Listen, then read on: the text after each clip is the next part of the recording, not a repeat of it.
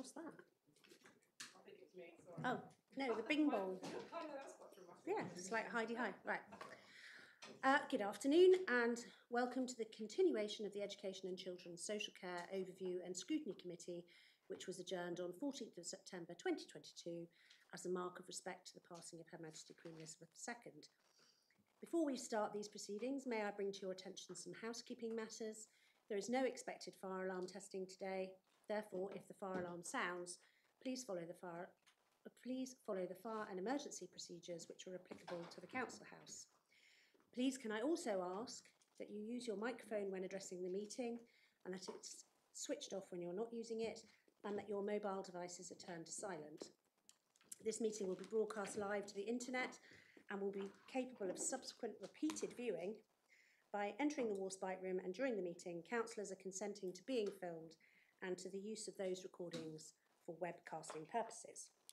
So we move to item 1 on the agenda, which is apologies. Jake, have we got apologies? Yeah, apologies received from Councillor Tofan. Apologies also received from Councillor Deacon. Councillor Salmon is substituting. Councillor Allen has provided apologies and Councillor Tippett is substituting. Could I please give in Councillor Andrea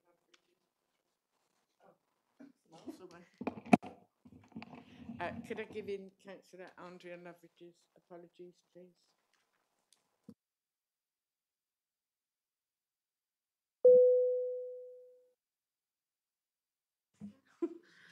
I'm making it do right. Sorry, apologies. Okay, so now we're going to move on to item 2, which is declarations of interest.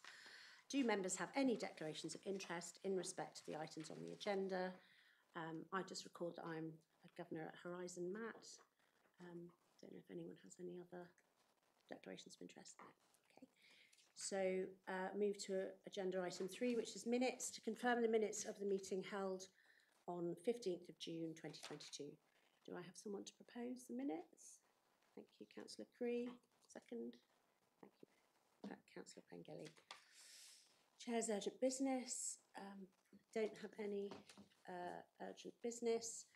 So we move on to tracking decisions, which is page 9 and 10 of the pack, which I'm just whizzing to.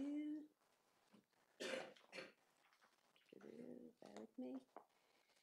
So we start with 92 policy brief.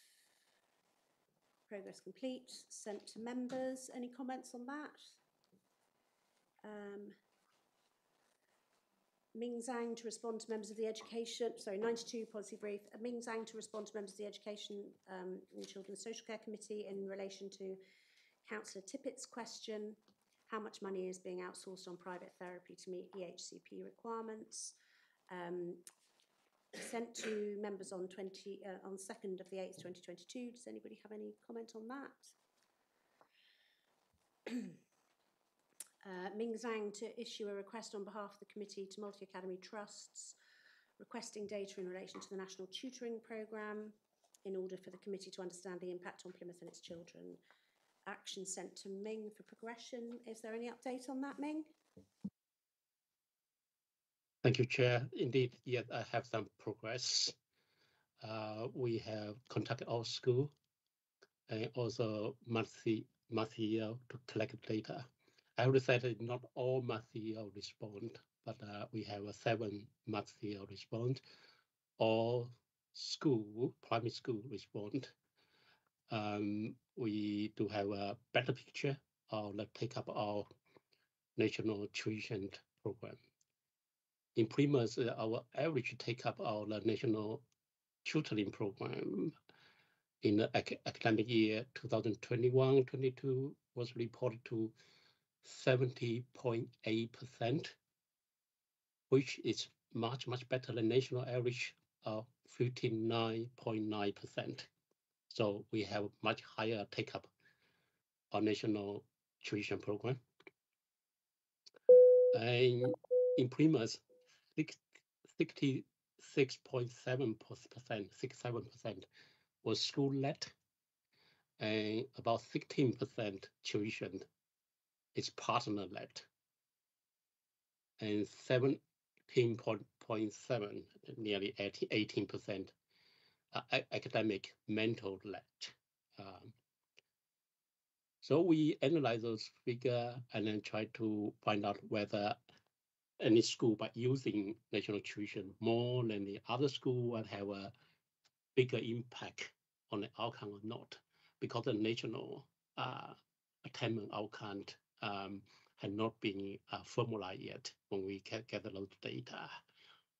And we only base our own intelligence to see whether any school doing better by using the national tuition program. We haven't found any clear evidence by using the national tuition program better actually lead to better outcomes so far. But it's a very short period of time. We are analyzing it further, and we can report back better to next scrutiny panel meeting. Yeah, to answer the question, we have done this piece of work. Thank you. So if members agree, can we have that in a form that we can look at for the next scrutiny? Yeah, we can do. Yeah, thank you. So 93, Jean Kelly to circulate a copy of Bright Futures document to all members of the Education and Children's Social Care Overview and Scrutiny Committee. Action sent to Jean for progression. I assume that's been sent? That is now complete, but my apologies, that was a late response, so that's now out. That's also on the Plymouth Children's Safeguarding website, so it's a public-facing website. Important that colleagues know that that's available there. Thank you.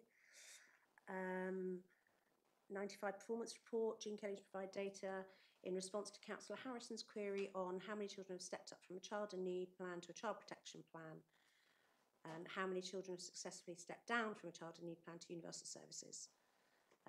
This data is to be provided to councillors before the next scrutiny and should also be reported within the next performance report. So at the point of the last scrutiny committee, we transferred over to our new children's electronic system, Eclipse. In Care First, we couldn't report on the particular items that are being requested, and we are building that report. It wasn't an urgent priority within the new Eclipse model, but it is being built so that we can report on that. At the moment, that would be a manual exercise and not one that would be easily reportable. As soon as that's resolved, we will have that as part of this regular performance reporting. So in the last quarter, we had 106 children who stepped up or down from child protection plans, but we would need to go through manually to look at what that trajectory was either side.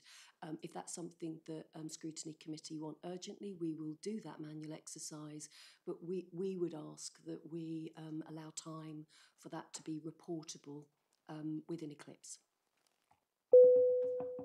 I keep doing that. So there is the functionality within Eclipse to do that. Is that what you're saying? We are creating the functionality within Eclipse to do that, yes, to be able to provide that report.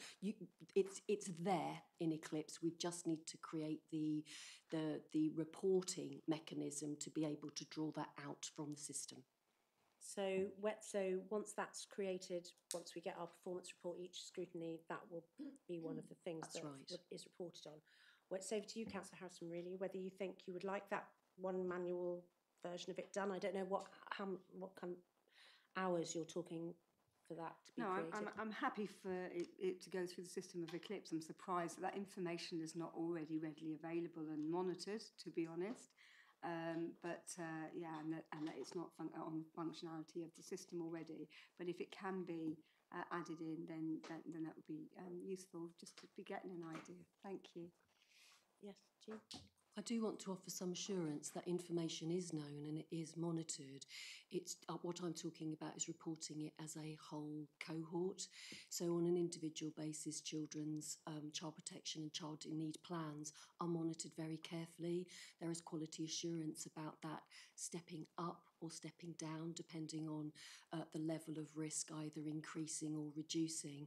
So I don't want anybody to think that the unavailability of an easy report indicates something more serious about our ability to monitor and support children in the right way. Thank you. The next one is to come to us to be put on the agenda for February 2023 Scrutiny, Kickstart update, so I don't think we need to worry about that too much. 97 citywide youth services provision for Dave Ryland and Martine Aquilina to endeavour to produce an app for the young people in the City of Plymouth. We've talked about that, Scrutiny Management Board. I don't know if there's any update on that. Is there anybody here that would be able to give us that? No. Okay. We'll follow that up from here and report back to members. And then the last one on the work programme, to provide data to the Committee on Children's Results and Inclusion prior to the scrutiny meeting in November. So obviously that's going to happen in November. So great. Okay. So that's tracking decisions done. So then we are on to agenda item number 6, the policy brief. So I'm going to hand over to Sarah Gooding, who is a policy and intelligence advisor, to present this item to the committee. Thank you, Sarah. Thank you, Chair. This is a roundup of policy announcements and consultations relating to education and children since the committee last met in June. I don't think I've got any announcements to update you on since the report, apart from the appointment of Kit Malthouse as the new Education Secretary. Thank you. Does anybody have any questions arising from the policy brief? Councillor Bryarsdale. I just wanted to ask about the Ofsted announcement in July, which was about some statistics around vulnerable children often being placed on average 36 miles away from families. It was interesting to read the report looking at the national statistics. I was just wondering whether the data is readily available to look at the average distance for Plymouth individuals.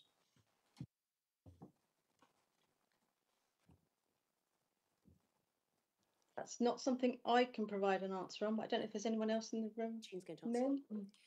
So we have provided this information regularly via Scrutiny Committee, and again we can provide that information fairly immediately beyond this committee if that's helpful. We could make that request during committee to see if we can get it to you now, but it is available, and our picture is that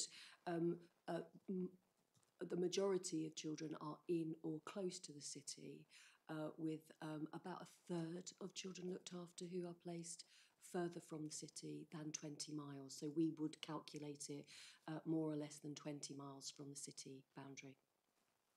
So we'll get those exact figures to you, because I know that's not terribly helpful. Councillor Cree.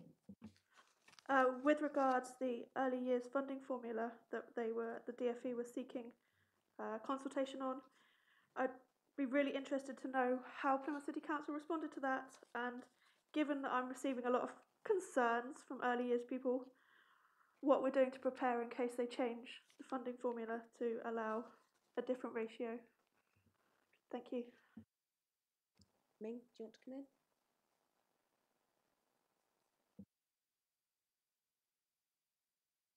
Oh, you're on mute. My apologies, Chair. Yeah, we did review the government proposal with our finance colleague. There are quite some positive proposals that our view in it, whether after the consultation that will be realized or not, that's questioned. So I consult with our finance colleague because significant proportion of the proposal in it are positive, nothing contentious to what we intend to do. We decided not to propose anything differently from what government proposed to do. We just want to wish they would go ahead to what they propose to do. So I do have a paper to go through each question to evaluate whether we need to suggest something different or not. We come to the conclusion that we mostly support the government's proposal. Is that something you'd like to see? Yes, please. Can that be circulated to the members of this committee then? Yeah. Please, thank you. You did, yeah. Have you got any further questions, Councillor Cree? only really that some residents are talking about, they're worried about the ratio changing and the safety elements of that, but you don't think there are any pressing safety concerns? Sharon would like to come in here. Okay, I think in terms of overall sufficiency and quality, our providers in Plymouth are the majority are good and outstanding by Ofsted. We do have a small but perfectly formed early years team that work with the sector. We look at overall sufficiency, so in terms of are we able to meet the childcare needs across the various forms, not just obviously nurseries into childminding too. So there's a small team of 3 that look at that on a regular basis, looking at throughput, looking at headcount and making sure that we're able to provide that. Clearly, it's had its challenges over the COVID period. We've all, been aware of that, but we keep a very close eye on that. We have a requirement for a childcare sufficiency assessment, and that means that we're constantly looking to the viability of settings, supporting settings. It is a market that is currently, as you're probably all aware, very, subject to the cost of living issues as well. But we'll continue to keep a very close view, and where we can support providers, we will do that. In terms of the funding, obviously there's a lot of national lobbying around it, particularly around maintaining nursery sector as well, where their requirements are higher. And again, we will continue to work with government officials in terms of the Plymouth position. Thank you. Councillor Creswell? Can I don't know if I quite understand. So clearly we're not too concerned then about changing from the 1 to 4 ratio to the 1 to 5 ratio. That's not something that is a cause of concern. I'm just thinking of something a bit wider in terms of the quality that can be provided, especially as far as early years learning is concerned, and opportunities for children having wider learning, which might require taking them out of the setting that they're in or whatever.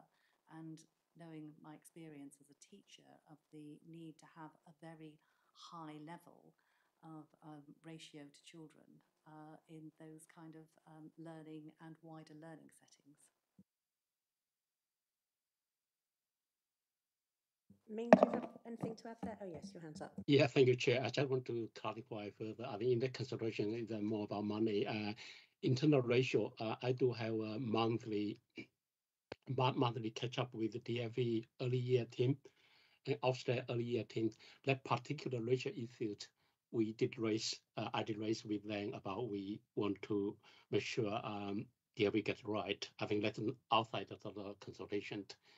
We have that conversation with DFE. Just want to clarify that. Thank you. Any other questions? Councillor Harrison? I don't know whether it comes into it. Obviously, there are some concerns about sufficiency, especially I've heard obviously overnight about sufficiency in terms of one of the early years provisions. So is there anything that's happening from that point of view? I mean, I worry. I echo what Councillor Creswell and Councillor Cray have said regarding the ratios and the need for early years to have a good ratio. Is about safety. But it's also about actually the children actually having a positive learning experience and not just being child-minded, shall we say. There's a difference between sort of actually giving them some positive experiences and supporting all the children. Sure. On the broad issue of sufficiency, I think we're okay. And with the example you're talking about, I'll pass over to Ming because I know they've done a specific piece of work around that particular area in terms of demand. But as I've said, it's an annual requirement and we continue to review that. Settings do open, settings do close, childminders, etc. So we have to keep a constant view on that, but it's something that's regularly reviewed. Ming, if you could just pick up on that particular incident, that I think you've got a close level of detail around that particular postcode area.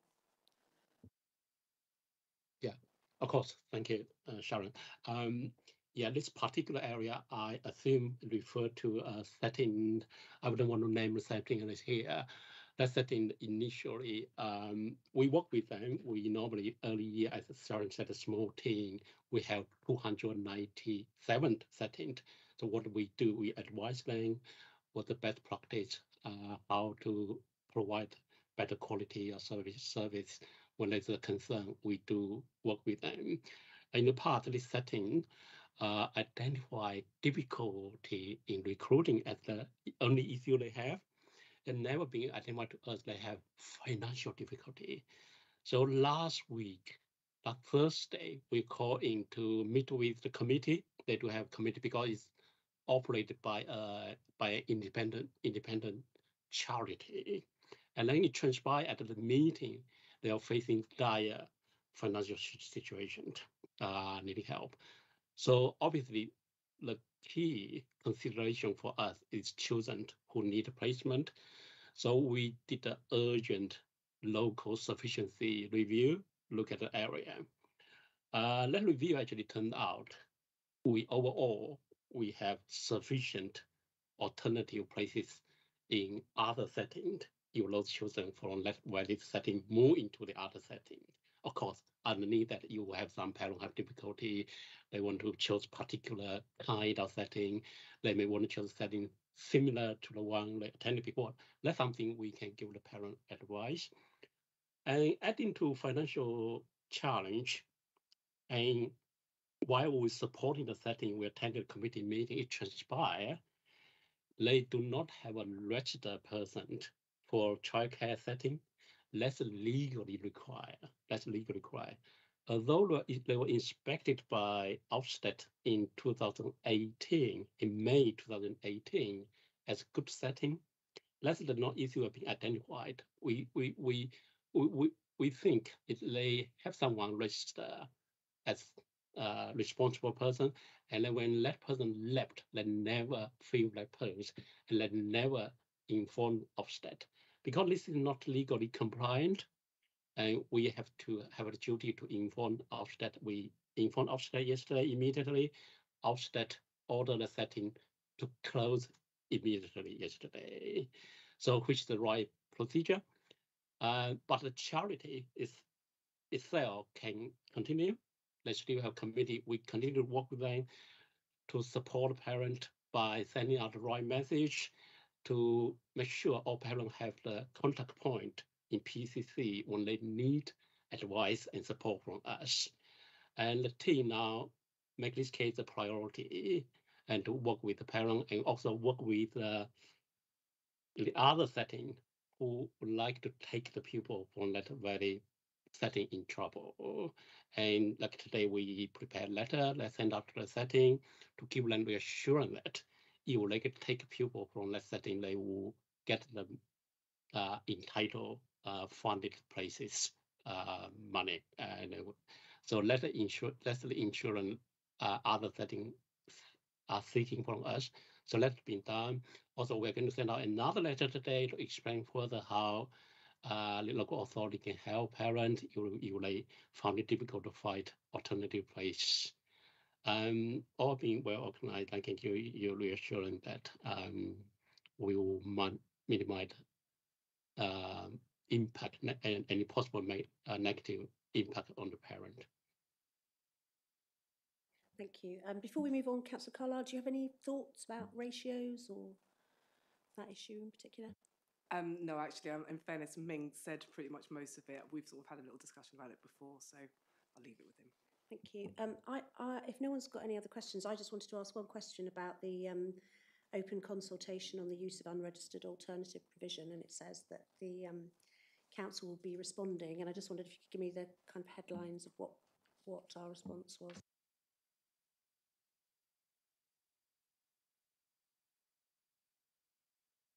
Is that Jean or Ming? Sorry. Ming? It's for me. I think you refer to education alternative provision. Registered. We do not use the unregistered alternative provision that much.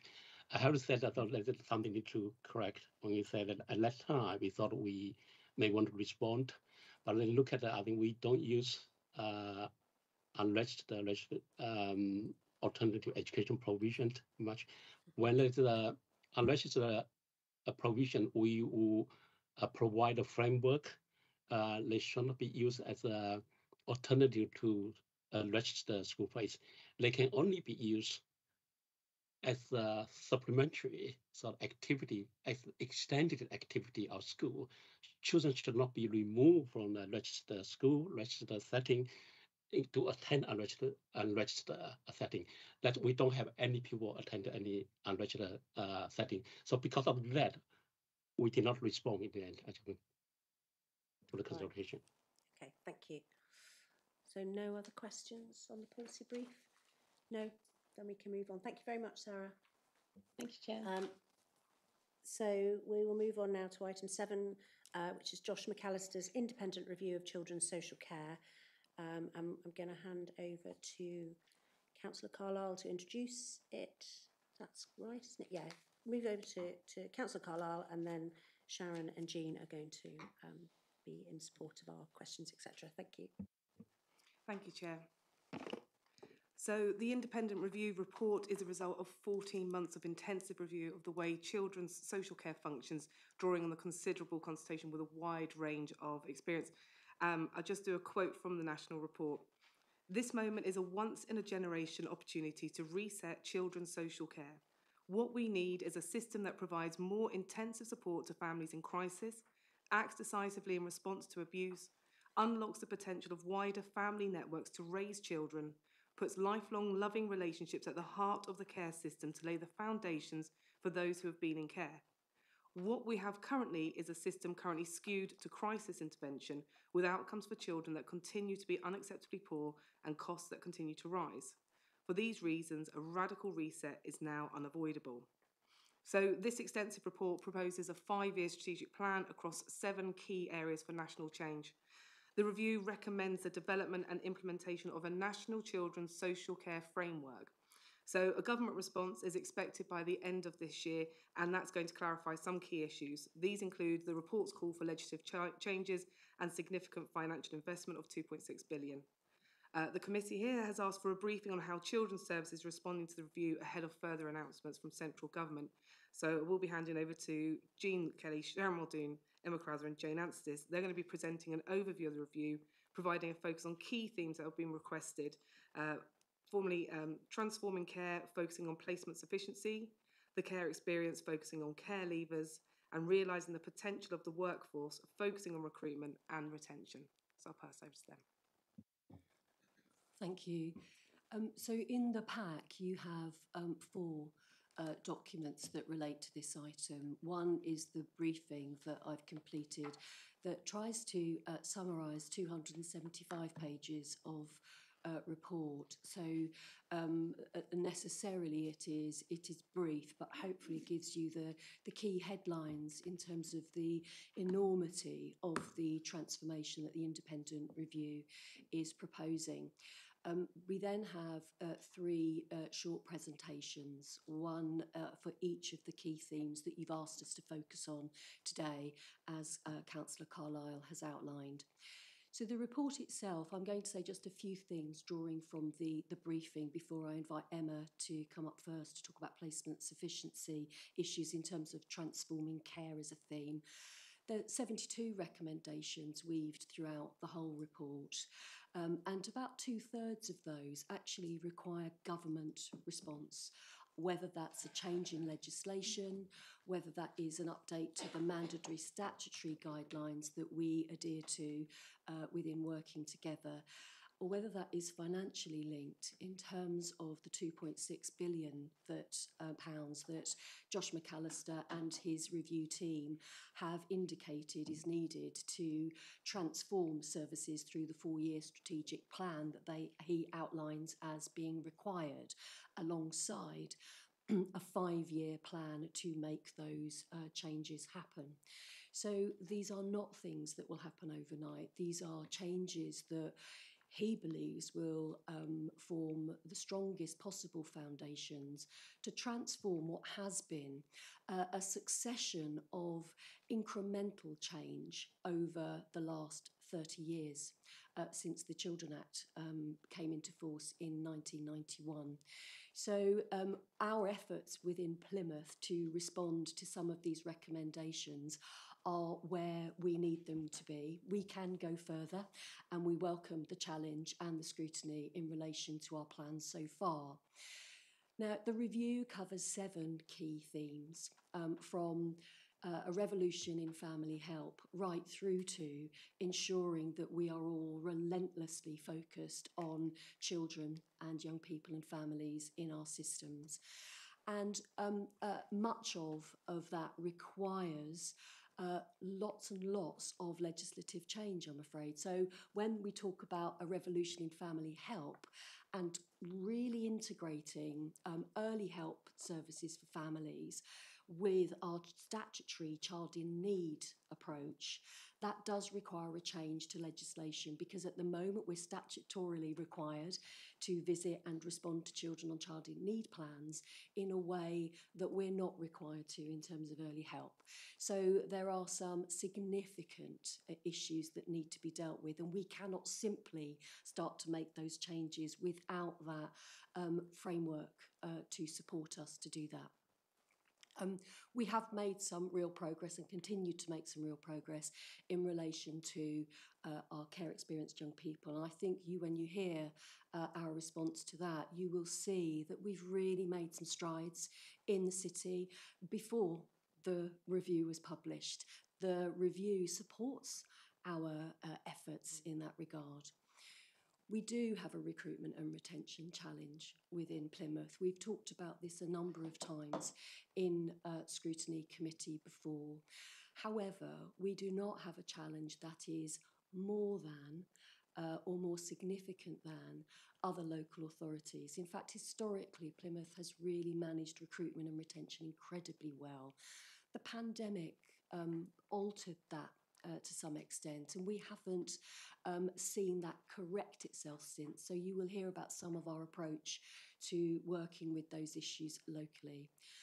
And in terms of placement sufficiency, which Emma's going to begin with in a second, we have experienced real challenges. It's why we have children placed outside the city and in residential care and in independent fostering agency foster care placements, when ideally we'd have children placed within foster placements within the city, as long as their needs were indicated needed that. We have a challenge in recruiting foster carers.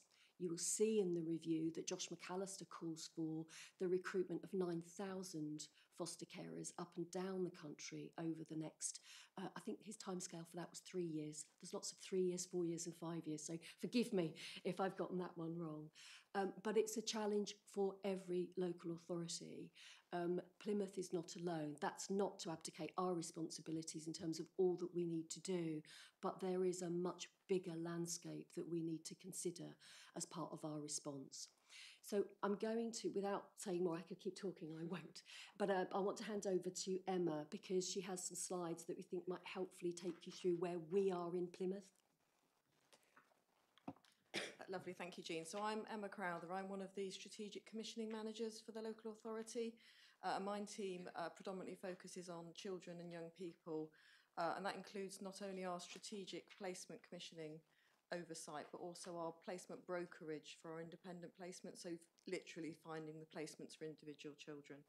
So just going to talk you through today some of the sort of strategic activity, our challenges that Jean's already touched on, our local needs and demands, and what we're doing about it most critically, both locally, sub-regionally and regionally, and what else we need to do. So I will take you through those. Just to take us back up a level, first of all, A Bright Future, the Children and Young People's Plan for the city, does refer to some of our ambitions, although by no means all, related to our children in care. And that ambition particularly, as Jean suggested, to grow the number of locally available foster placements for our children, both in terms of numbers but also in terms of skills and expertise, as well as making sure we've got a really broad range of other provision like children's homes and 16+ provision.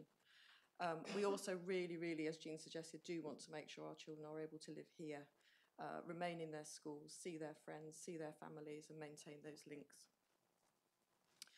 I've set out on the slides, it is a bit small, I do apologise, some of the things that challenge us. So in terms of the things that are on our side, the tailwinds, we have really good working relationships with our local providers, and they will go the extra mile for us and work innovatively and creatively, supported by really good working relationships with the social care team. There's a really dedicated placement workforce in there. So as an example, during COVID, if any of our children in children's homes got COVID, the staff teams moved in. They left their own families and just moved in to be with our children without question, without hesitation. And they're always willing to go the extra mile and try for us. Working against us, however, are a number of things, not least the cost of opening and providing care and provision for us. So it's estimated to cost about £1 million now to open a single children's home, because of all the associated costs of staffing, regulation, the building, etc. We have challenges in terms of the availability of placements to manage need, the broad range of need that we see, particularly complex needs, and also the sheer volume of placements that we actually need, the choice that we need.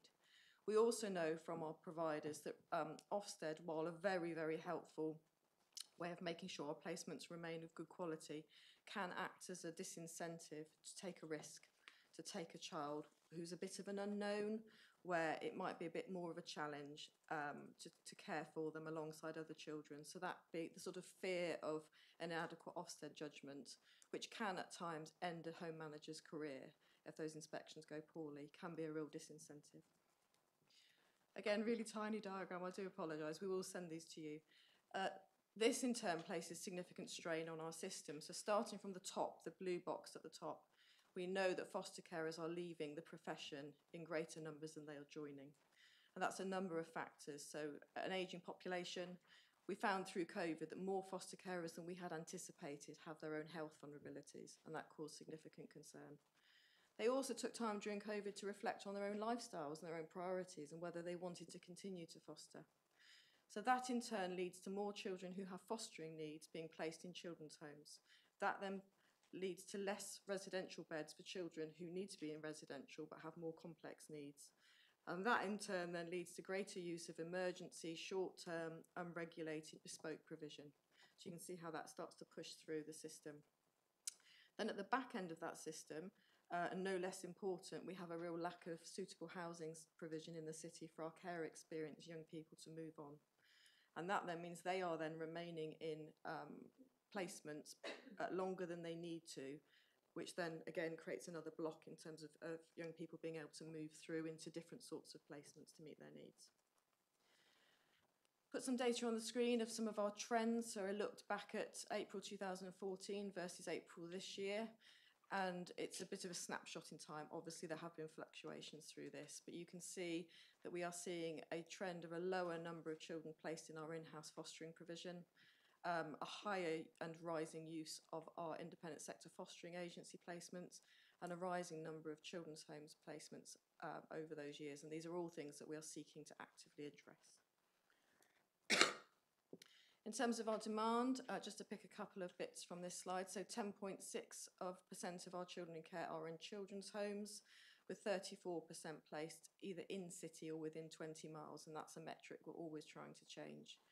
Those homes provide care for children with more complex needs. They are small homes. The biggest home we have in the city is 3 beds. The majority are 1 or 2. Those models of care suit our children very well. And as I said, £1 million to set up a new home is a significant cost. For independent fostering, 32% of our children in care are independent fostering placements currently.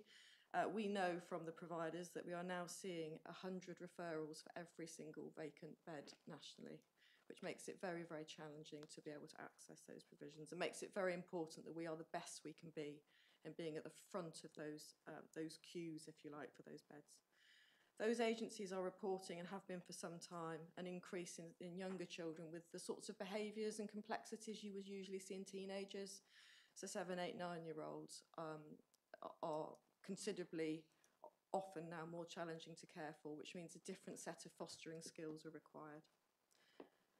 And for our 16 plus placements, 6.3% of our children in care, our young people, are there.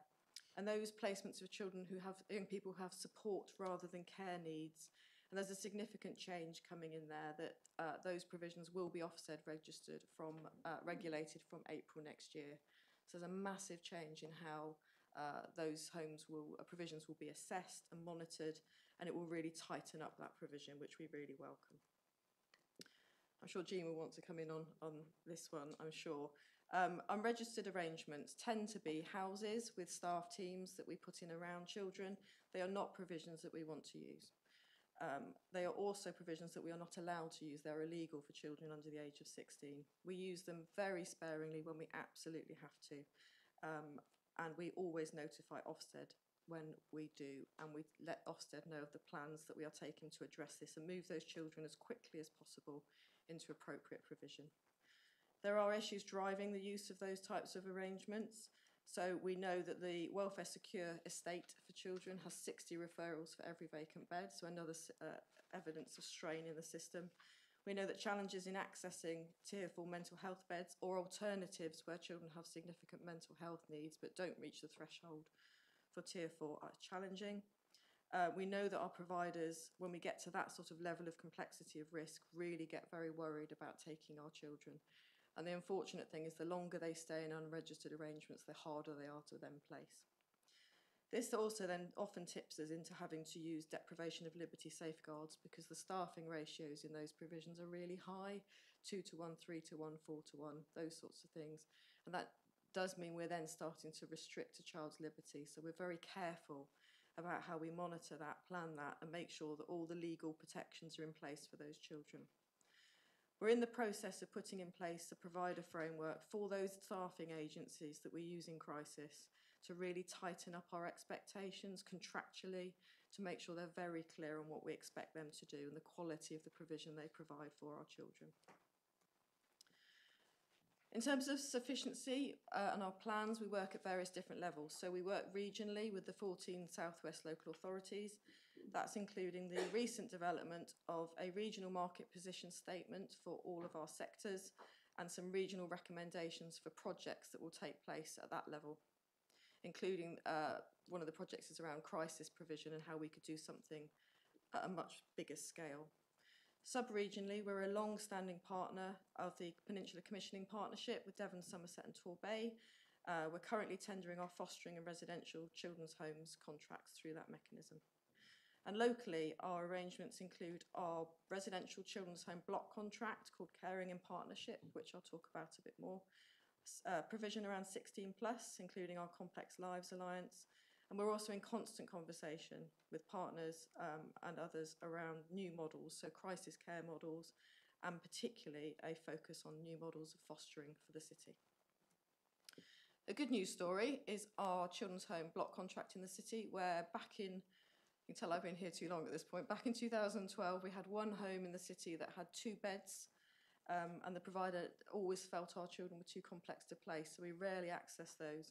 Since then, we've done a significant piece of ongoing work to draw providers to the city, initially on a framework contract basis, but now we commit to them through a block contract. And now we have 17 block contracted beds that are just for Plymouth children in the city, plus another 8 beds that we can access. And that provision is growing all of the time. It's attracted some national attention, that arrangement, more recently, because of the positive outcomes for children, but also the positive partnership working that helps to keep those placements as stable as possible.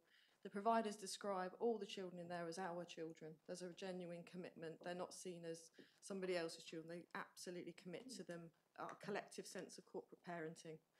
We see good outcomes there in terms of placement breakdowns, stable placements, children being able to come back to the city, remain here in the first place, and move on to fostering and even return home. That's underpinned by really focused partnership meetings, which are extensively supported by colleagues in social care, the providers, CAMS, children care CAMS, and our virtual school. So we really wrap around those placements as much as we can. It's really based on a relational rather than transactional style of working together, and that's really drawn out in Josh McAllister's report, really, about how you really get alongside your providers and your partners. We also have, as part of that, regular children's home manager forums in the city. It doesn't matter who you work for, you come along to those and you're part of that team. And we're seeing real impact of that. So our main block contracted provider, Keys Group, their Ofsted performance in the southwest, they have 64% of their homes graded good or above, and for Plymouth it's 100%. And that is directly attributable, they would say, to the partnership working and the quality of how we work together with those providers and those children, and the confidence we can collectively give to those managers. I've only got 2 more slides, then I will stop, I promise. So one more, the things more we need to do, there's always more.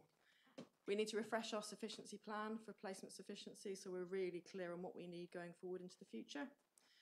We are doing significant pieces of work around refocusing who is coming into the care of the local authority and why, and how we could intervene early and make a difference. And that includes looking at our early help offer, the front door, social work practice, etc., and also all our commission services and how they wrap around.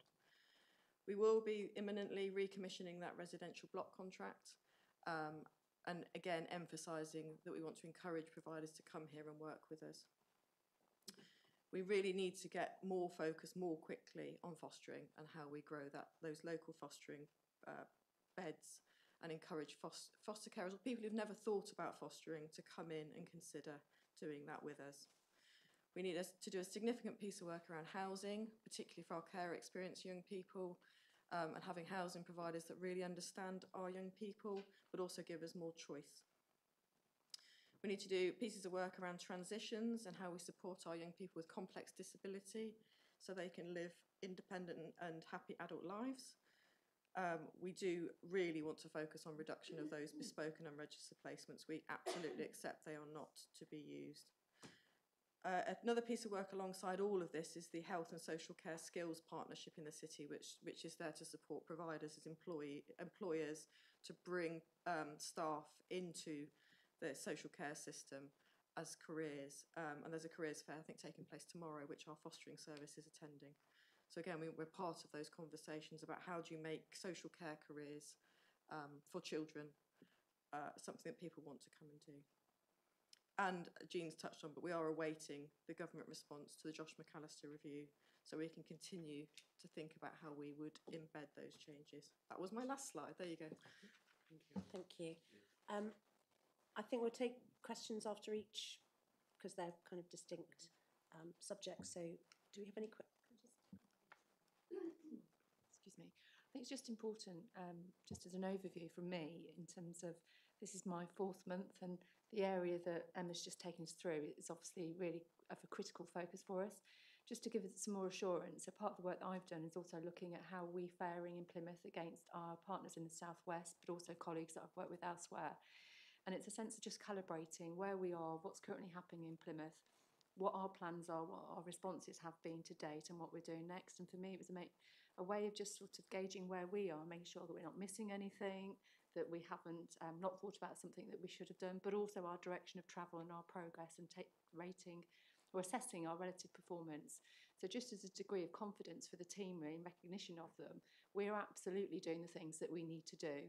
We know we fundamentally, and Emma's just alluded to it, do much more in the city with our partners around early help, particularly thinking about our adolescents. I've been out to a school this morning just trying to understand how can we work better in community, so when that first need arises we go in together and support together so that we don't have some of our children escalating into the care system. So I just wanted to give that overview, really, that I'm very proud of the work that the team have done today. We are going to be absolutely relentlessly focused in reducing those children that are in care that perhaps could have been better supported elsewhere. It is a local authority role, but it's also a role that we all need to play in terms of the community structures that we have, our relationships with our early years settings, our schools, and also how we work alongside health colleagues. So I just thought it's important just to give that strategic overview and also just to validate the work of the team. Thank you. Thank you, Sharon. So I've got Councillor Tippett and then Councillor Cresswell. Thank you very much, Chair. My question is, have we identified why more children are coming into our services with complex trauma needs, and is there anything we can do to help address that? It's a national trend. It isn't unique to Plymouth. But absolutely what is available to us is our local response and how we do that. And that's about working in that real partnership strength across the system. It's not unique to Plymouth, and I think you've just outlined in terms of how we're seeing some of our children at a much earlier age. That is happening, it's happening nationally, but it's incumbent upon all of us to understand what more we can do, and that's exactly what we will be doing. I don't know if you want to add anything, Jean? I would concur with that. I think additionally, we're much more informed about the way in which early trauma impacts on children's development and on their outcomes. And therefore, I think there's a lot more earlier identification of that. And sometimes we identify that much later for young people who haven't come to our notice before. So I think that a combination of those factors are driving it. And that's as true in Plymouth as it is anywhere else. Just to add to that, what is over the years I've been here, having seen how the fostering offer has evolved, we're now seeing almost a standard in our fostering agencies, therapists, clinicians, the sort of wraparound support for the foster carers, also the child, and some real innovation in that space. And that's because they have, absolutely, as Jean said, they're recognising trauma earlier, but they are learning to respond to that. And their training programmes are different for foster carers now. The skills the supervising social workers have to have, and the length of it, the sort of inquiry and understanding. So something that in past years might have been dismissed as bad behaviour is absolutely now recognised for the trauma that's driving that, which is really welcome. We're just finishing the Peninsula fostering tender, and I was one of the evaluators, and seeing the difference and the transformation in how those agencies, that's just what they do now. That's really rooted in what they do, which is really helpful to see. Just also to add back in the partnership lens, how we work with schools in terms of outreach and supporting inclusion, understanding, supporting the school system, the staff in the school, the anxiety. So really, again, just thinking about, we have some tremendous strengths in our special school estate. Been with the head this morning saying, how can we use your skill set to support other settings, to support our children earlier on? So it is that whole system approach, not just when we get to residential care, but absolutely through that early identification of need, supporting the whole of the children's workforce, but also creating the strength in our mainstream universal services to really support our children. All right, Councillor Tibbetts. Yeah, that's all good on that question, thank you. Thank you, Councillor Chris.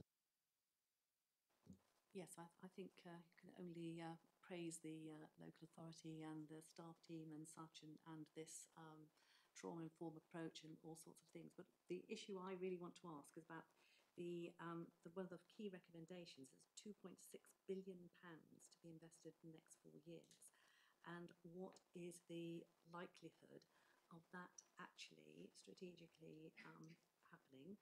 I bear in mind my particular area of interest I had, as I can remember when Sir Kevin Collins, the Education Recovery Czar, actually put forward a budget for education recovery following COVID. A figure he put at about sort of 15 billion actually got whittled down to a tenth of that, of 1.4 billion. So that is, and that's a deeply, I think, political question that is in some ways sort of directed more at you really, Councillor Carlisle. Thank you very much, Councillor Cresswell. In all honesty, I think it's, as you said, when you first heard about the 15 billion and then that got whittled down, is something we'll know as time goes on. I can only hope that it will be the 2.6 billion that will be happening. But again, I mean, I'd just be pulling a figure out if I said anything otherwise. Do you want to come back?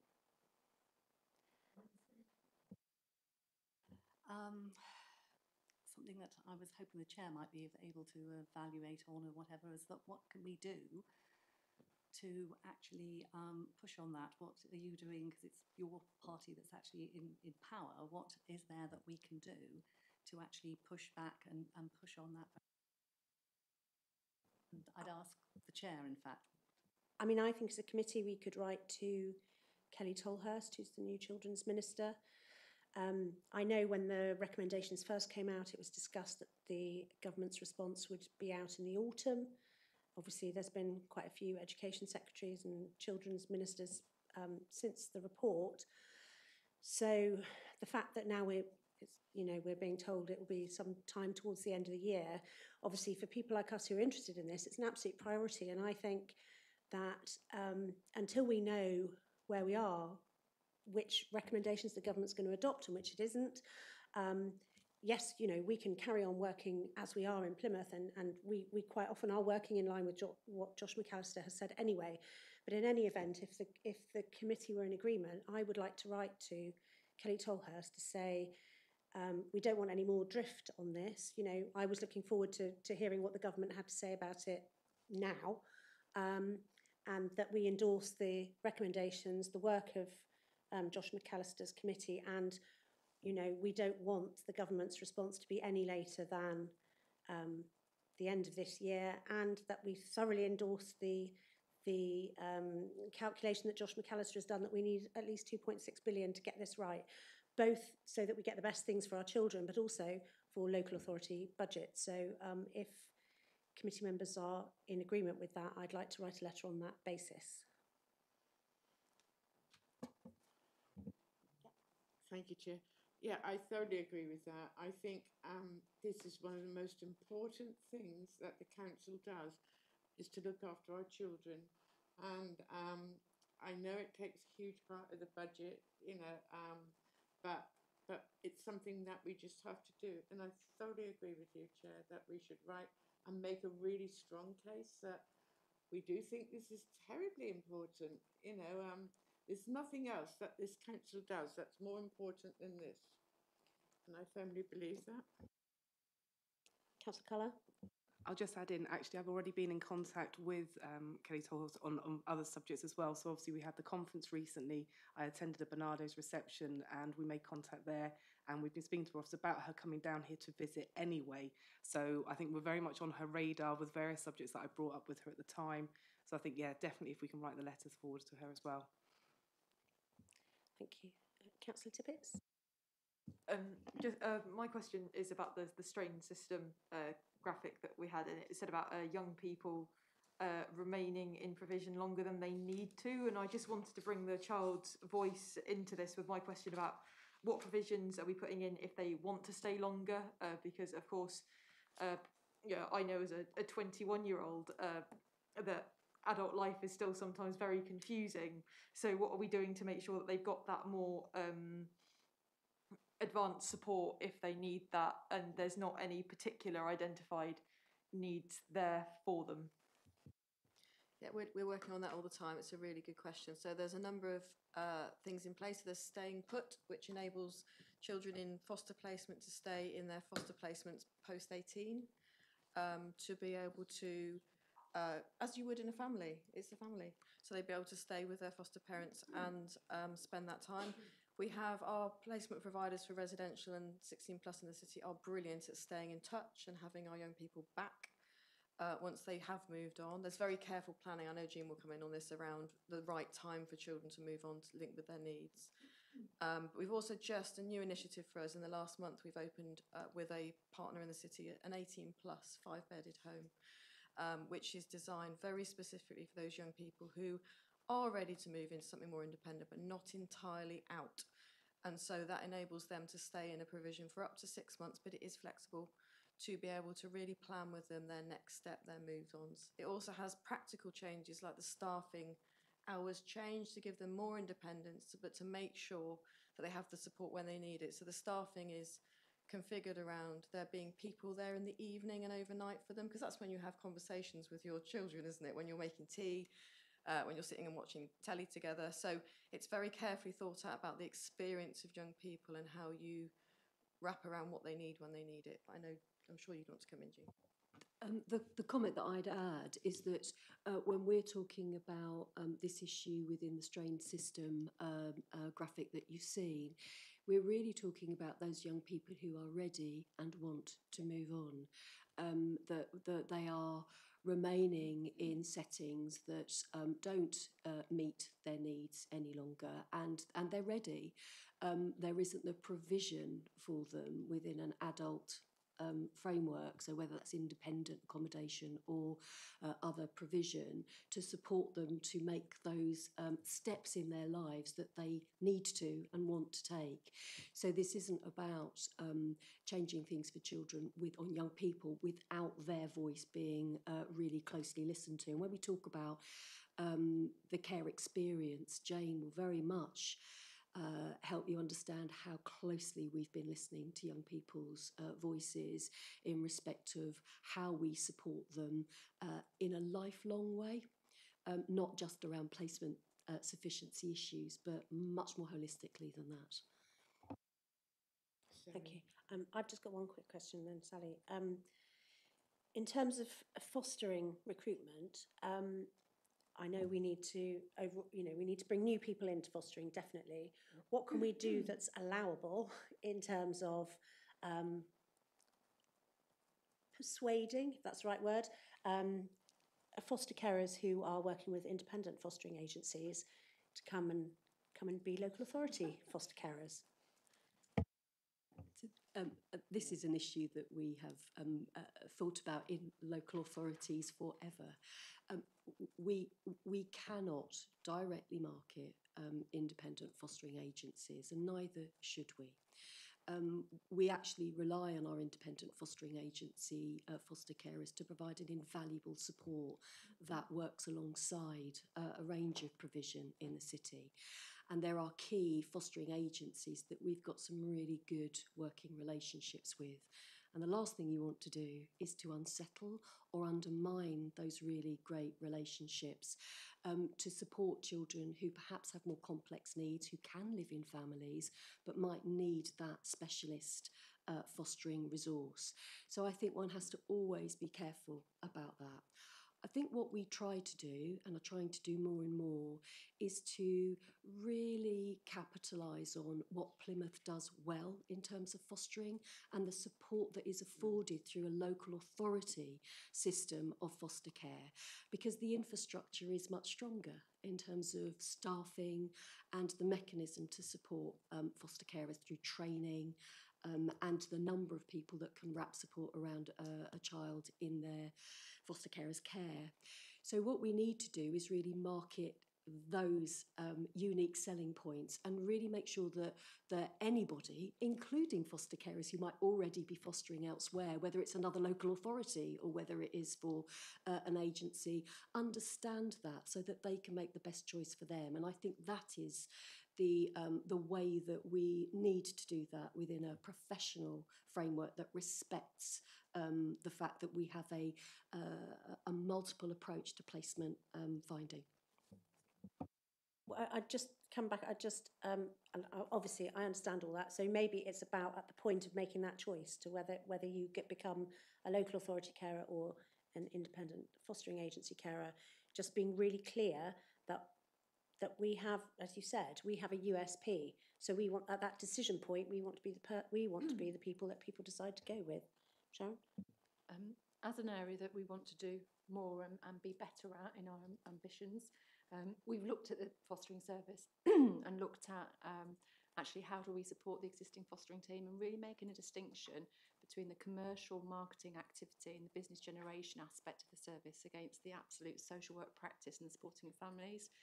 So we have an improvement area around that, and we are going to be looking at that commercial skill set and really making sure that we have, and particularly, without sounding a bit too fuddy-duddy, in today's digital world, that we are really responsive and as commercially aggressive in that space as maybe perhaps our private sector partners are.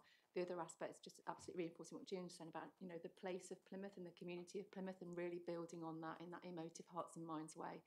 So we will absolutely look at making sure that the fostering service has the right skill sets on both parts, that we do our social work practice really well in there, but we've also got the absolute skill set to be aggressive where it needs to be and be proud of what we can and reach out through various channels, and we will be doing that.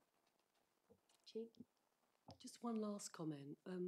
We do recruit foster carers from independent fostering agencies, so it is happening, and this year probably more than in previous years.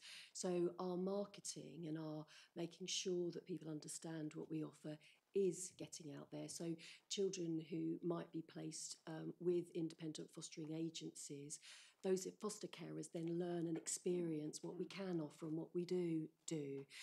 And that has encouraged them to apply to join us as a local authority. So it is happening. Thank you. And we are top of the Google search now, which we certainly weren't a couple of years ago. And I think something is based because that's really important. Okay. Thank you. So, sorry, Councillor Crossow, we'll be very quick because we're going to be running over time in a minute. I particularly was interested in doubling the proportion of care leavers attending high tariff universities by 2026, and a particular reference as well there to the role of the virtual school head. And we did have quite an interesting discussion at corporate parenting on that whole issue of looking at the data as far as our children in care were concerned. But what is an issue that does arise there? It says about the virtual school head being held accountable for the educational achievement of children in care.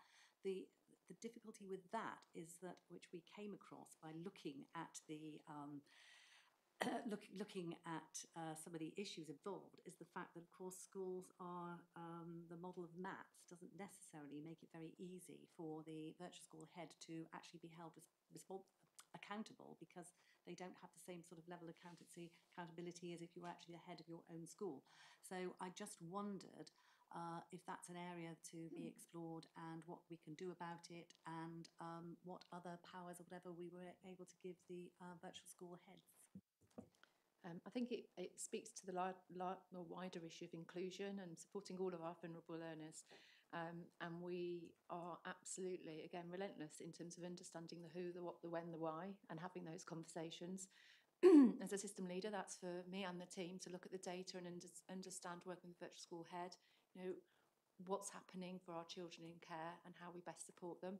There's also, we will have citywide data around that, which will be much more responsive. Every 2 weeks we'll have a feed, so we'll absolutely be able to see that. It's really important that our virtual school head has those relationships. And of course, we know where our children are placed, and we have our independent reviewing officers who will absolutely be looking at all aspects of outcomes for our children in care. So it's really about the whole system working around that. But it's also, you know, our role, my role, Jean's role, in terms of how we lobby where we need to. So if we see things we're not happy about, our relationship with our regional director, the Department for Education, so that we can absolutely promote the cause. We do it individually for each and every child, but if we can see patterns where we believe our schools aren't as inclusive, then we should absolutely be challenging, and our new data feed will help with that. I think in terms of broader outcomes and back to the sufficiency, it's essential that we keep our children in care in the city where it's right and appropriate to do so, because it means our strength as a city is much better. We do know when our children are out of county, out of city, particularly those that are older, then obviously getting them a school place and the right school place is more difficult. So the two are very closely aligned, actually, in terms of that city response. Thank you. I mean, I accept all that. I think one of the things that came out at our corporate parent meeting was about the role of the DT and PEPs. And do you want to say what those two things are? Sorry. The the designated teacher and the personal education plan, and those were, you know, that is an issue which I know that the virtual school head is well aware of, and you're very well aware of, because that's actually within the plan. But that is something that I think perhaps needs to be sort of like incorporated and support given, because it's obviously quite a tricky one, and probably when you start to dig down deeper, probably find there's an issue with some specific schools, whereas other schools have a much more well designed and effective system. Thank you. There's no other questions on this. Jean, are you going to talk about the recruitment? I wonder if, because we're a bit tight for time, if you just went through the key activities in progress slide, is that okay? And yes, so Jane Anstis is going to join us. And, thank you, Jane. And we also have the care experience, so we'll go through that as quickly as we can. I mean, I'm hoping everybody has read all this, you see, so yeah.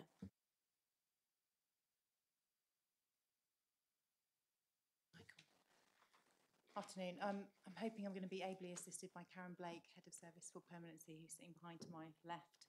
So I think Karen's going to share slides, and while she does so, I'll just introduce myself. So I'm Jane Anstis. I'm the Practice Improvement Lead for Children, Young People and Families, and until recently been in a Head of Service role in Permanence. And so really the reason I'm speaking today to you on the subject of children in care and care experienced young people in terms of the review. But I'm going to begin, and I am really mindful of time, Chair, so happy to kind of receive a trigger to move on if I'm slowing up too much. I'll move through them at some pace. Thanks, Karen. You could move the slide on. So you see here the headlines, findings of the review, and I'm going to just set out for you today how these findings correspond to the work that we're already embarked on, our perspective on the challenge that is set within the review, and where that takes us in terms of our local authority response. The context of this review, as the context of our own independent review that I'll touch on, is unprecedented, as we all know, both in terms of some of the global realities that we are recovering from and still operating within, and also in terms of the professional landscape of social work. So in the context of a professional reality where 69% of social workers leave the profession within the first 5 years, that's a national reality, not a Plymouth reality, but it's very similar for Plymouth. We knew long before we had this independent review that we had some significant challenge to work through. I think the promise of this review and our own work is there's a great opportunity here actually to do better for our workforce and to do better, therefore, for stability for children and families. And we don't want families saying their stories again, us starting our work with them again, delays for children and young people. So we're talking today about workforce, but actually that's the outcome that is served by getting our workforce response right. Thanks, Karen. So our current position, as you can see, and I just want to take you to a couple of headlines in this. As Jean touched on earlier, our vacancy rate historically in Plymouth has been lower and consistently so than the majority of local authorities for the past few years leading up to 2020 and the obvious events of that spring that year. And you'll see in a moment that our challenges really began to climb in the year of 2020 and peaked over the summer of last year. But something I do want to say about this, so there is some good news that sits behind some of this data, even though we look as though we are 21% vacancy rate against a national average of 16.7. So we have invested, thank you, Jean, we have invested in a new team, so that's 8 social workers, 1 team manager, and so for the purpose of this data, that's 9 qualified social work posts in terms of how this is counted. So if you discount that, our vacancy rate then is about the national average. It's 16.8. And so that is some good news for us. It's not exactly as it seems, but that is still a significant challenge and over where we've been historically for the last 5 or 6 years pre-pandemic. I'll come back and talk shortly about newly qualified social workers and the work that we're doing around overseas recruitment. But just to flag it at this early stage. Thanks, Karen. So you'll just see here on this sort of headline data what I just spoke to, which is a peak around peak turnover in the summer of July last year, and some sort of levelling off and levelling down of that actually over the recent 6 months. But as I've said before, that doesn't mean that we don't have significant pressures, and particularly they are centred in some areas over others. So in the centre part of our services, social workers providing services to children who need a medium-term response, sometimes a longer-term response, so in need of protection, and those children who are not able to live safely at home and are potentially in court proceedings and moving into permanent care outside their family. So that's where we see that concentrated effect. Thanks, Karen. Thanks, Karen. So you're doing a great job. So the review highlights 6 recommendations, and what I've presented for you today is, in a couple of slides' time, is how our internal local review sits against those review findings. But just so that you have it in your minds for that, so the review talks about developing expertise, it talks about reducing reliance on agency staff for the same reasons that we've just spoken to in terms of increasing stability and relationships, stability for children and families, tackling bureaucracy, supporting the development of key pathways such as family support workers and leadership, particularly around in children's homes, but also more widely across the system. And we really welcome those recommendations because they align very closely to our own findings through the review that we undertook, which was a very unflinching look at our challenges undertaken towards the back end of last year and early this year. And in doing that piece of work, we looked both at the global picture, across sector, across industries, and also with a narrow focus, as I said, in terms of our own sector and industry and our own local geographical area. We also distilled the key findings that we've seen from our exit interviews, from our staff forum. So we've gone into some considerable detail in understanding our picture in our own workforce. And I want to just say something about some of the key findings from that. So I've said something already about the unprecedented nature of our situation as it was in 2020 and still now. And we know that that has resulted in disruptions across all industries. So this isn't a social work phenomenon solely. Employees and managers were reporting the highest resignation rates on record. Emma touched on the impact for foster carers in terms of thinking about life choices and that balance between home and work. Consistently, the research around that across industry speaks to culture and well-being, so people making decisions predicated on those different priorities. Similarly, the emergence of a digital market increasingly, and that's given rise to a number of key issues for us. One being the emergence of of a wider market nationally, so social workers could choose to work from Aberdeen in Devon, and that really disrupts the whole landscape in terms of recruitment, both interim and locally. But there's also some real advantage in that, and I think we've learnt a lot in terms of creating balance and opportunities for staff to manage their lives differently. I've talked a bit about the shortage of social workers. Just something else I want to point out around interim staff picture. So that's changed significantly over the last 2 years. The McAllister Review really speaks to that in terms of the monetisation of the system, both in terms of care for children and also for staffing. You will be aware that we have had project teams and managed teams as an interim solution that we're just exiting from. That's been a very positive experience for us. Our exit plan for that is predominantly overseas recruitment and really building our response to retention. And we know that there's some internal work that we need to do also in terms of the conditions and the experiences of our workforce. Social work as a profession, again, this isn't a Plymouth phenomena, is an industry that experiences a high degree of occupational trauma and impact.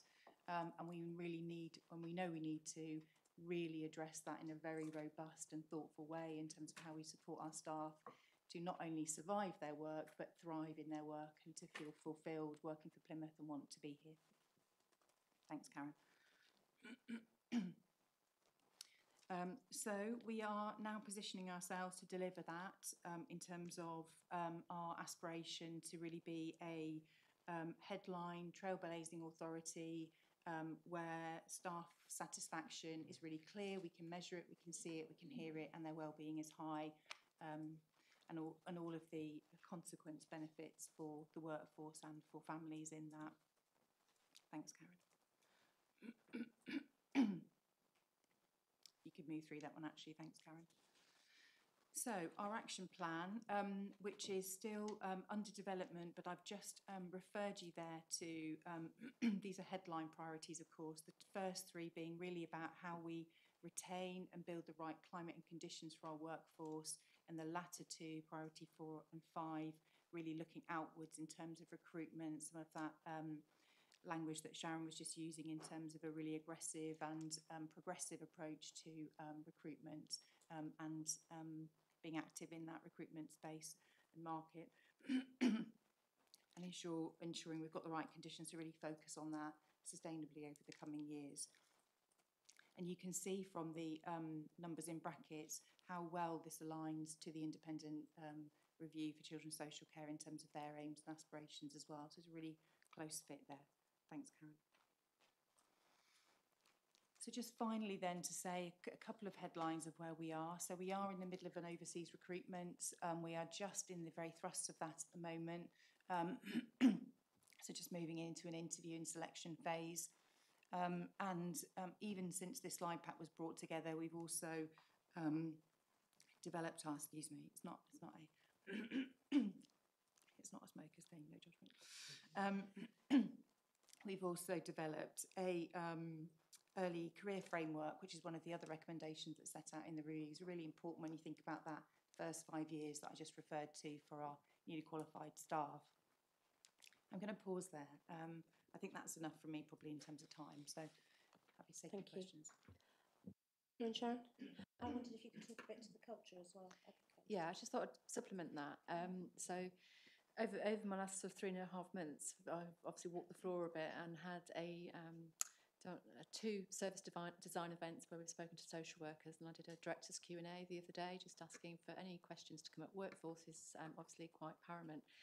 We've got lots of data, and I think there's a number of things that I think are positives to Plymouth, which is we retain our staff really well. So where we do have staff moving on, Jane's identified 2 teams where we do see a lot of throughput. But when you look at where those people go, they're often, and the majority are staying in Plymouth, but maybe moving into the fostering service or into the independent reviewing service or elsewhere. So in terms of our retention levels, we are we're above the national average in terms of our performance.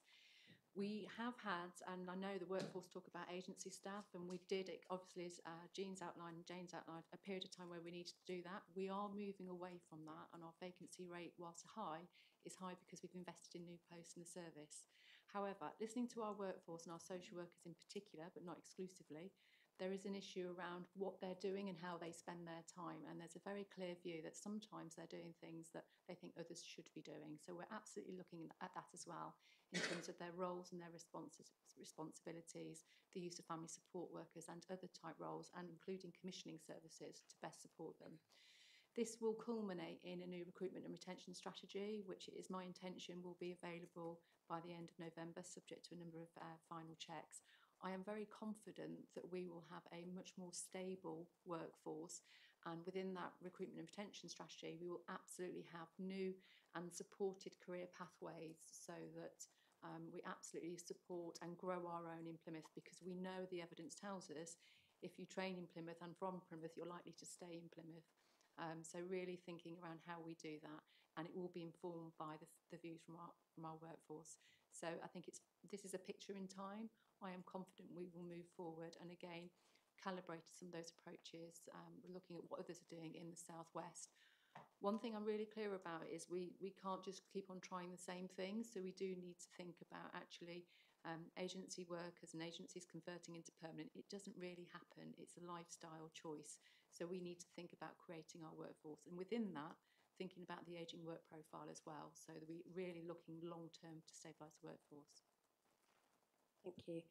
And I apologise, Councillor Poyser, because you wanted to ask a question at the end of the last section as the moment passed. Okay.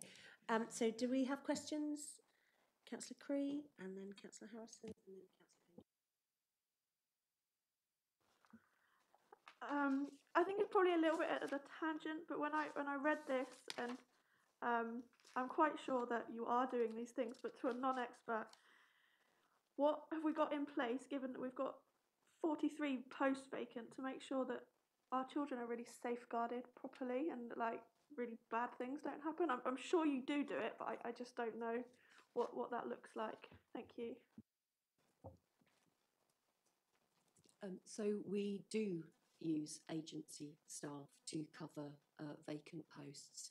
And that is something that we have no option to do, because we want to, precisely as you ask, ensure that we're safeguarding children in the best way that we possibly can. So that, and we've created new social work posts, and currently they are covered by agency staff while we're recruiting to those permanent posts, because we are committed to caseloads that are at a low enough level that social workers can really focus their attention on quality intervention to support best outcomes for children, to reduce risk, to build safety, all the things that you would expect us to do as a service. So we have cover through agency staff to manage as much of that as we can.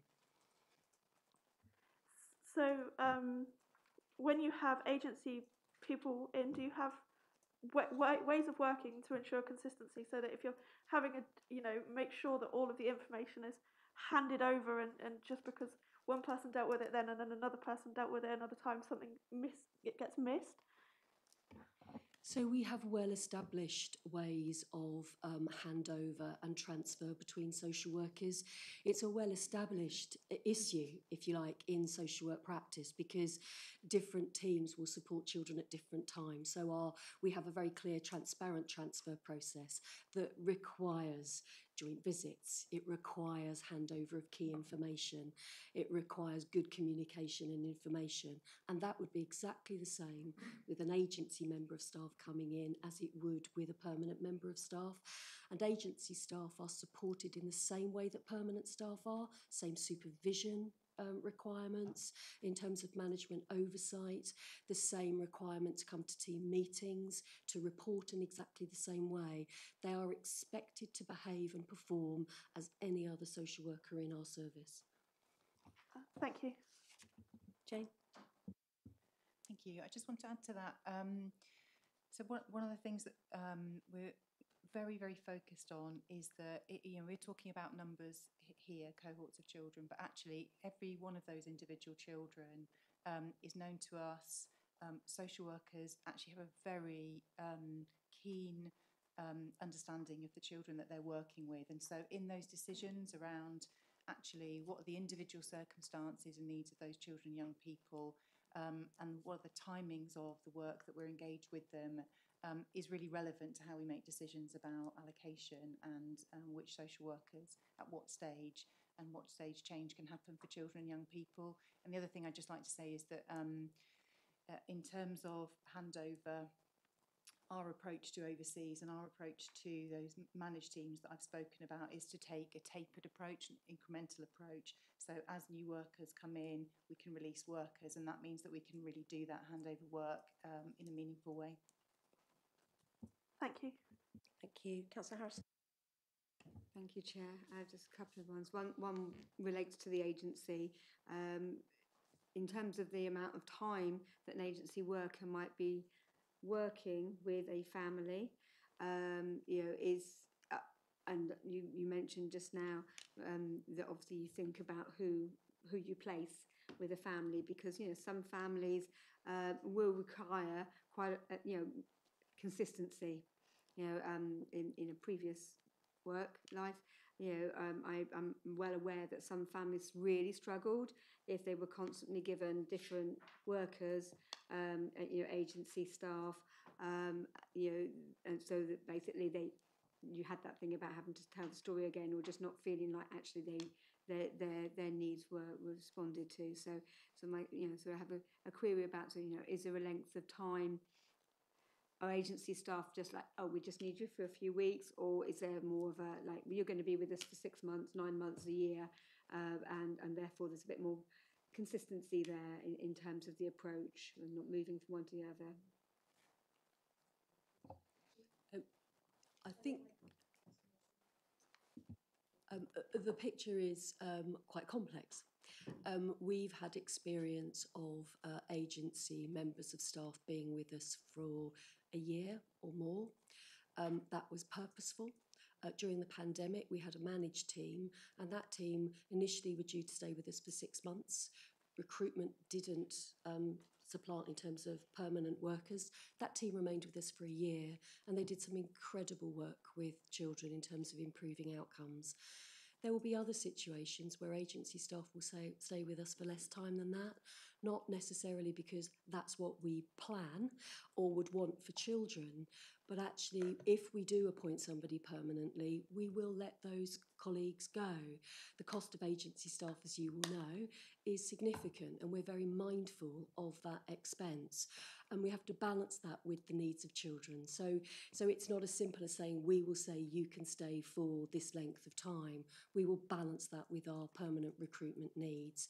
But in the main, when social workers come to us as agency staff, they regularly want to stay for as long as we want them to stay. We rarely get that really high level of turnover where people might come and then go after a few weeks. And that would not be our intention in the first instance with them in any event. And actually, if we appoint to some posts, we might move those colleagues into other positions so that they can support us wherever our vacancies might continue to persist.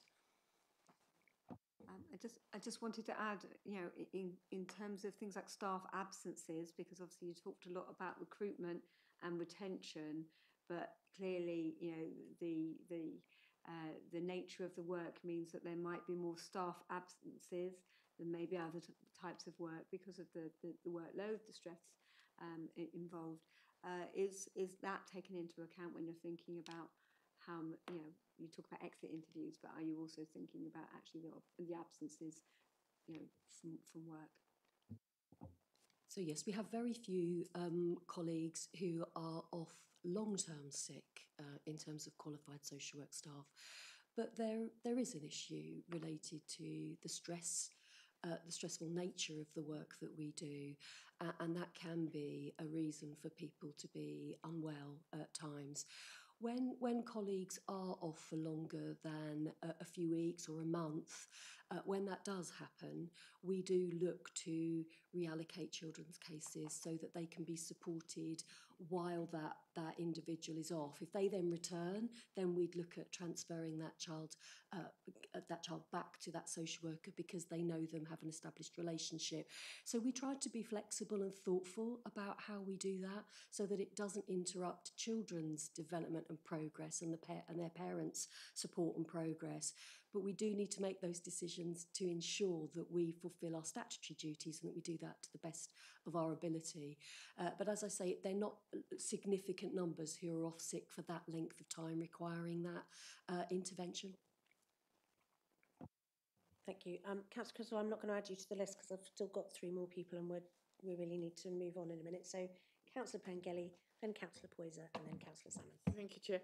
It says in the report that social workers have told the review that rather than spending time with children and families, they spend most of their working day on administration.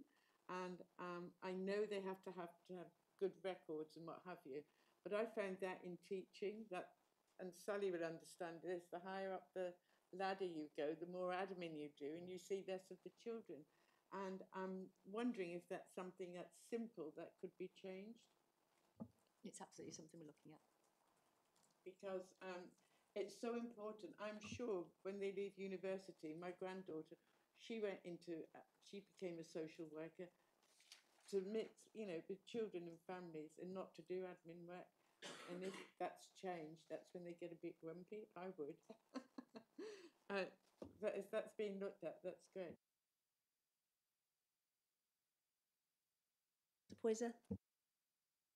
Thank you, Chair.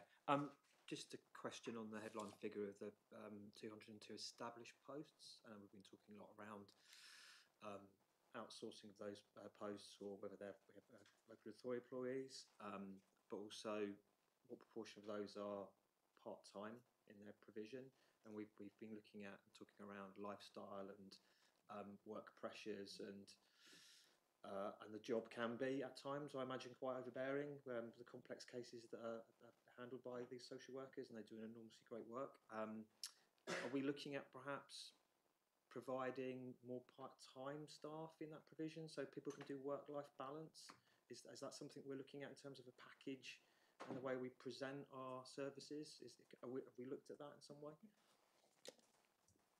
Thank you. Yes, I think one of the 5 priorities, one of them is really around workforce conditions, and some of that is around fortifying and advancing our flexible working options in a variety of different ways, both in terms of collectively for the workforce and also in terms of the individual level. And just in discussions recently around really needing to recognise and work at the very individual level with staff around their individual needs. It is something that's worked well for us during the pandemic, and it's part of the learning that I think we've drawn from it in terms of there are other ways that we can do work. So some of those are in pilot form, and some of those will absolutely be outlined as part of the strategy and action plan. Yeah, sure. Yeah, it's the sort of people who are attracted to the profession as well, aren't they? Caring individuals who really value time with their own families as well. And I know some people in the profession that have taken the opportunity to sort of step back, as you've outlined in some of your presentations today, to get that balance right as well, to carry on in their profession and deliver quality care, but at the same time get things right at home for them. So it's whether we as an authority can offer that here, and I think you've partly answered that question, but I think it's absolutely fundamental, I think, for this service, really, given the types of individuals attracted to this career. Thank you. Councillor Salmon. Thank you, Jan. I'll keep it quick. Talking about recruiting new people to the sector, and you mentioned in the report about 12 coming from overseas. Do we have any figures at all, if they're coming from care sectors within their own sort of countries, and UK recruits as well? Are these majority from the care sector, or is it people looking for new opportunities? I'm just thinking about training and language and that sort of thing. So one of the reasons that we've been thinking about international recruitment is precisely because we want to recruit experienced social workers. So one of our streams of work is to grow our own in terms of growing people who might be family support workers or in other professions, and wanting to really encourage them to think about a career in social work. That takes a bit longer in order to support them through training. What we really need are experienced social workers joining us. Many have joined up with the social work recruitment agencies, and that's where a lot of that workforce are. So the overseas recruitment is absolutely requiring experience and requiring relevant experience, and then we will support those colleagues to transition both culturally and in terms of our legal and statutory frameworks in order to work in this country. And we're working with a recruitment agency in order to make sure they get all of that really important support. Some of us have undertaken international recruitment over many years at different times in social work. And what we've learned is that you must provide those colleagues with the support to be able to make that change. It's a significant transition for them. But we've got colleagues in Plymouth from a previous round of international recruitment, must be 10 years ago, maybe more. They're still with us. You know, once they land and you can really support them, it can really make a difference to the workforce and bring a diversity that I think can be really valuable.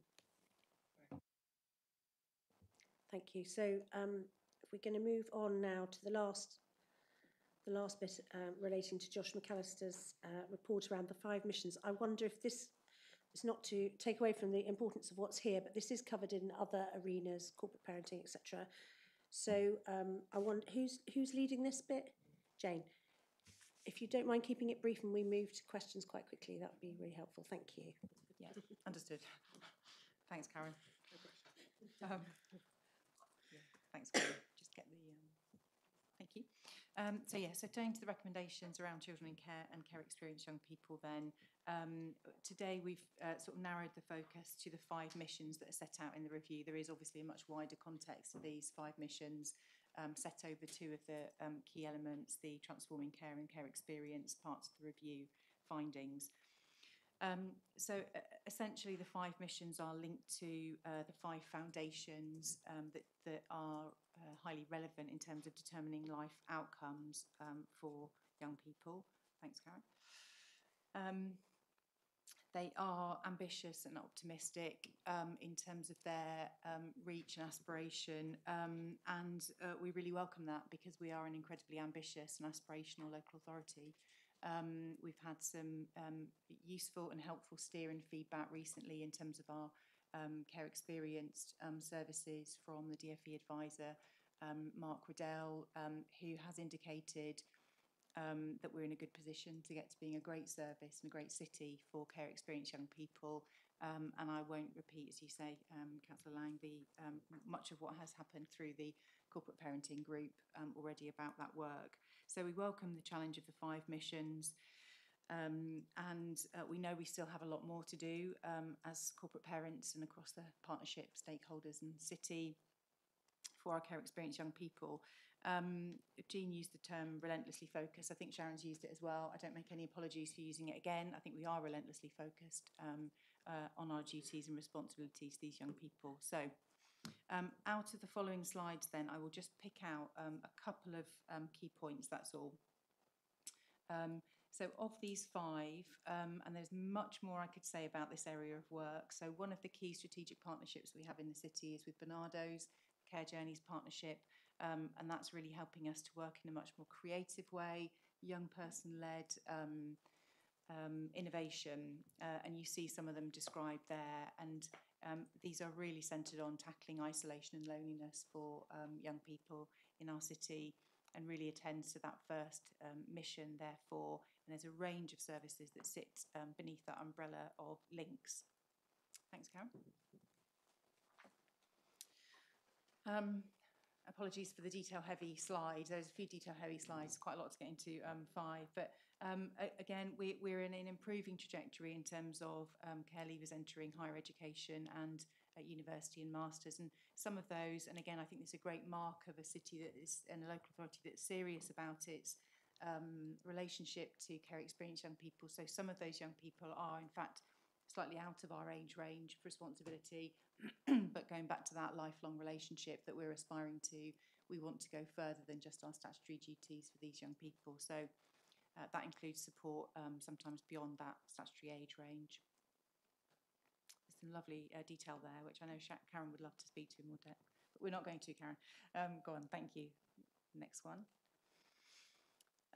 So this is a really important part of our focus for this year, and I hope some of you will be already aware of, and you certainly will be increasingly aware of over the coming weeks and months, our whole council approach.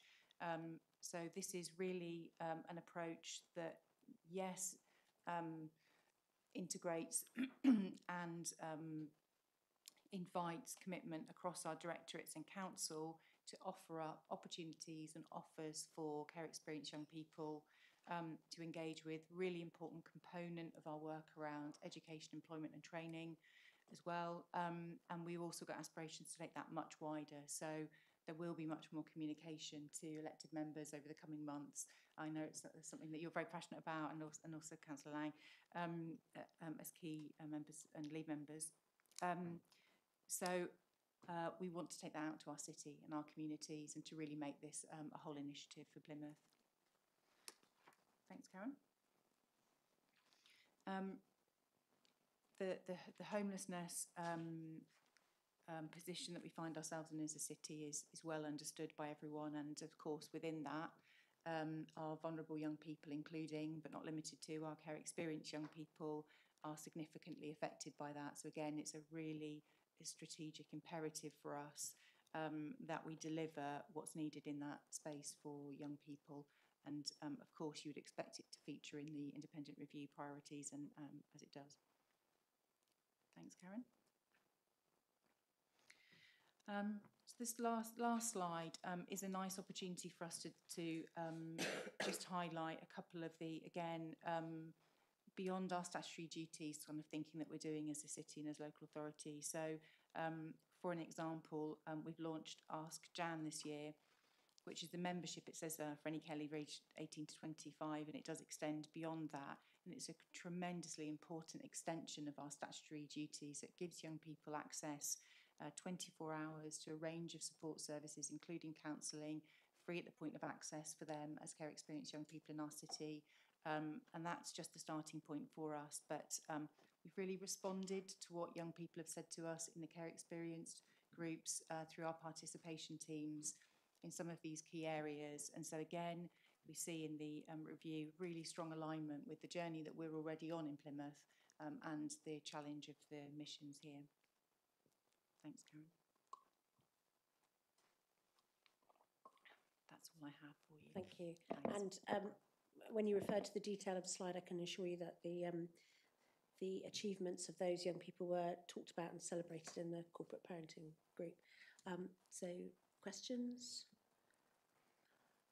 I've just got a question about the guarantor scheme that you're exploring. Is that Mary-Anne Hodd's guarantor scheme that you're? Yeah. Okay, because I think that would be interesting to have an update on thinking around that, because that is obviously a really significant barrier to our young people if they're going into private rented. Yeah, I mean, absolutely it is. It forms part of Mark Riddell's recommendations to us. It's also in the review, and it's also part already of our one of our top 3 really priorities for addressing risk of homelessness and homelessness. Thank you. Councillor Cree? Sorry, me again. Number 5, looking at increasing the life expectancy. You got any thoughts about how that's going to be properly monitored for success at short, medium, and long-term intervals? Because obviously that's a hugely important thing that we need to be looking at.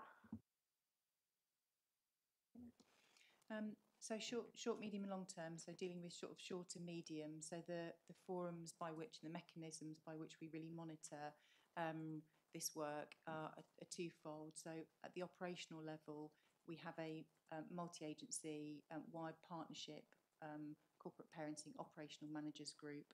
And that is well attended, extremely active engine room for progress.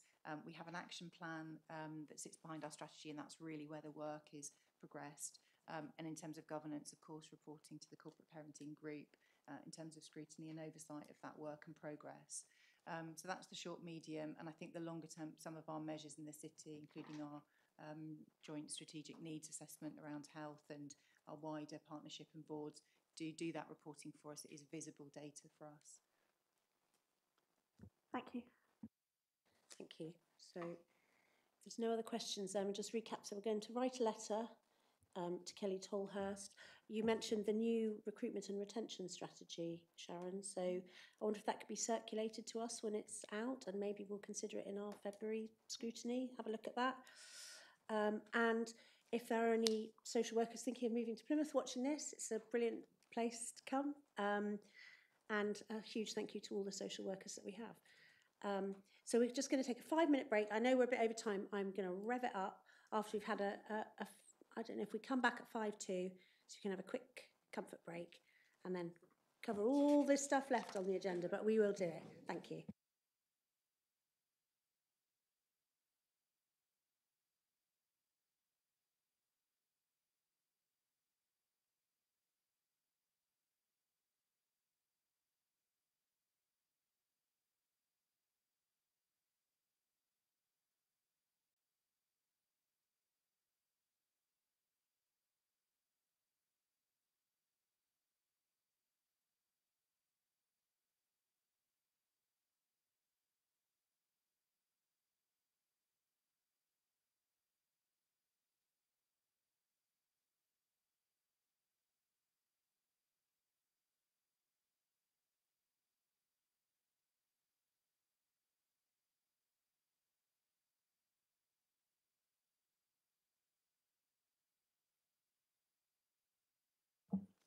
Are we on? Ready to go? Okay, lovely. Thank you very much, everybody.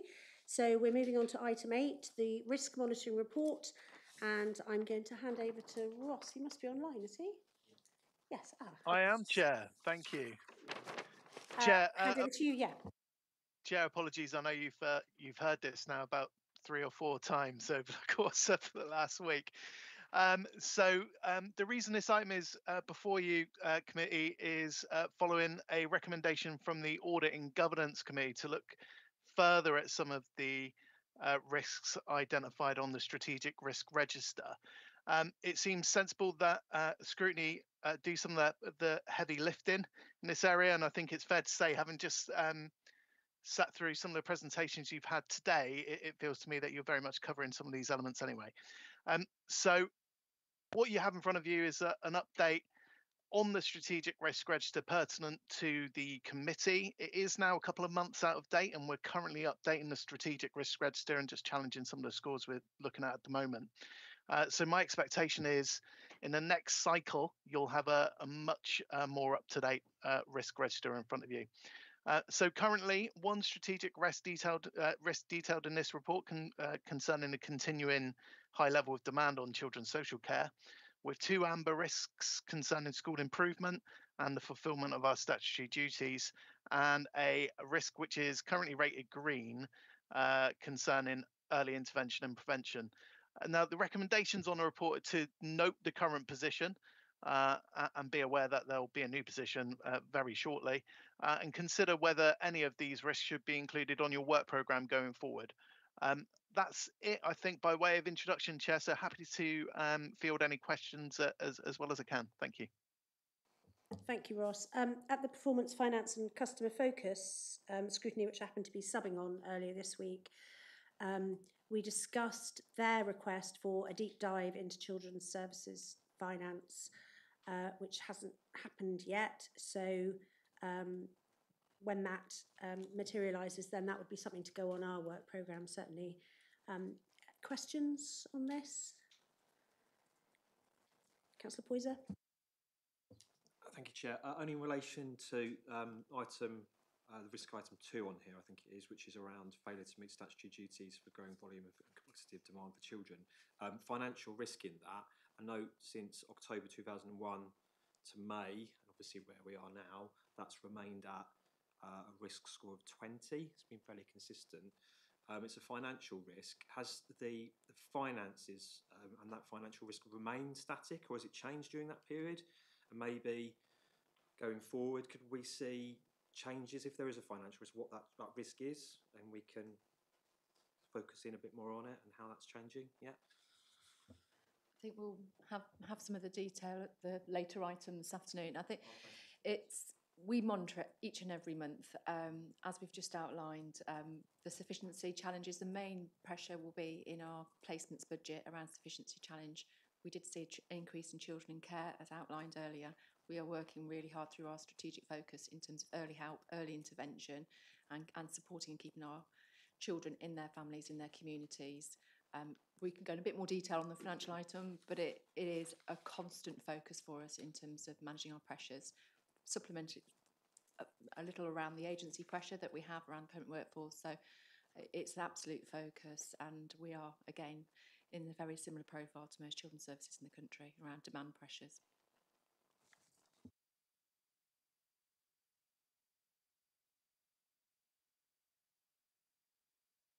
No, thank you, Ross. So it's that deep dive that was requested by Councillor Penberthy's scrutiny committee that we would like to have come here when it's done, because I think that will shine a light on a lot of the financial pressures for us. But we're going to talk about that in a minute anyway. So, okay, thank you. So now we're going to move on to the financial monitoring report. So I'm going to hand over to, can I advise members of the committee that month 5 was published on Wednesday for the committee's consideration, and I'm going to invite Helen Slater and Louise Jenkins to present the report to members. Thank you. They're both online. Hiya, my name's Louise and Helen's with me. We've been asked to go through the finance figures with you. I know you've got month 4 and month 5. We're planning on going through month 5 because that's the most recent information. So if you can look at month 5. The overall position for the council is showing an adverse variation of 6.656 million at month 5. But this includes 6 million of non-controllable costs, including fuel and pay. The monitoring report does detail a recovery plan, which is being worked on at various areas, which we're reviewing at the moment. Just homing in onto children's services, the gross pressure at month 5 is 3.843 million. However, there are mitigations of 1.915 million to leave a net pressure of 1.928 million at month 5. Now, that pressure is due to a number of reasons, but it's mainly 1.4 million for the increased demand for high cost placements for children with very complex needs and disabilities. There's also an adverse variation of £634 £1,000 within home to school transport, where we're witnessing the cost of securing taxi drivers and minibus drivers and routes are increasing on average by about 12%, but some routes are going up as much as 50%. There's also an adverse variation of 370,000 within the short break service, and we've been witnessing additional pressures in this area due to the additional need and volume of children accessing that service. I believe there's also additional costs within LEGO and specialist assessments within the children's team. Looking at the delivery plans, children's have a delivery plan target of 3.942 million. The majority of that savings target is they've either been achieved or are on track to be achieved, and Appendix A does give a breakdown of all of that information. But myself and Helen are happy to take any questions. Thank you very much. So have I got, Sharon, did you want to say anything before we go to questions? Just to acknowledge that the areas that we've got the pressures in are statutory services, and they are demand-led, and the transport one is a significant one, and very much like the pressures in the Place Directorate, it's around the cost of fuel and that is obviously, and the local provider market. Again, since I've joined in June, we've absolutely each and every month looked at what we can do to control the areas of spend. We as a team, Jean and Ming and others have worked very hard where we can make those budget savings to make them. And again, I think our progress in that shows our commitment to do that where we can. However, it is the case, and I'm sure you're aware, that due to the complex needs of our children, that if we do need to secure the right placement for them, that we have to do that, and that placement can come at a significant cost. And you only need at any point in time one or two of those to have a very significant impact on your budget. That being said, we each and every month look at our children in care. We look at our throughput in terms of activity, and where we can do the right thing to bring to reunify our children back home, we do that, and have done that very successfully through the programme work of Jean and the team. And that's not about money, actually. That's about it's the right thing for that young person to get back home. So we will continue to do that. We're working through Emma, as described earlier, really looking at how we develop our fostering service to reduce the differential between residential and fostering is quite significant. So we will continue that focus. It's the right thing for our children, but obviously there will be situations where it's the right and appropriate thing to do, and that may have a negative budget impact. We know them all, we look at them all, and we care for our children, and we make the right decisions. Thank you. Do we know, so when you talk about some of the very high cost placements for young people who have some very complex physical needs, are we satisfied that our colleagues in the ICS are contributing as much as they should be? And what conversations are we having about that? Because that could help us if that cost is being shared fairly. So in the mitigating actions, there's £500,000 for contribution from health for that case. Furthermore, again, work of Jean and the team, for every new entrance or care package, if it's an amendment to a care package, we have a panel where we look at the care element, the health element, and we will absolutely have those respectful challenges with our health colleagues where we need to make sure we get that contribution in place. A little bit like our earlier conversation, for some of our children in care, it might be that their care package breaks down. So again, we're looking at the learning around that. What could have we done differently? How might we prevent that? Particularly in the area of short breaks, that's often an area where we have increasing demand, and we know that our foster carers and parents really, really benefit from that. So we need to look at what we can do through our fostering service to make short breaks more available, to better support, better increase. But yes, absolutely looking towards health. Thank you. Councillor Brasdell. Thank you. Completely appreciate what you're saying about the high level of need of some of these individuals, but just so that the committee can get a sense of where that money is going towards.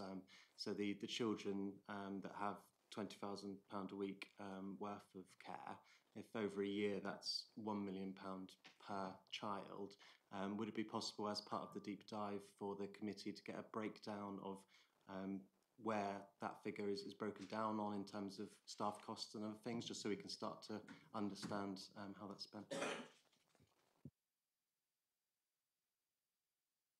Yeah, we should be able to pull that together for you. No problem. Thank you. Sorry, Councillor Barrister. Yeah, just as a follow-up link to that, this might be a better answer from Councillor Carlisle, just because it's one about political direction, based on some of the large figures associated with some of this. So just wondering what consideration or feasibility reports might be done about whether any of these services are better done in-house as opposed to private providers. Thank you. Yeah, I think that's something that can be looked into to see if there's going to be a different report, as you say. And I'm sure, just wondering, there must be one knocking around, really, isn't there? Yes. Yeah, there is one. There is one. Can we send one across? Yeah, we'll take a look at that. Yeah. Is that okay? We can do that.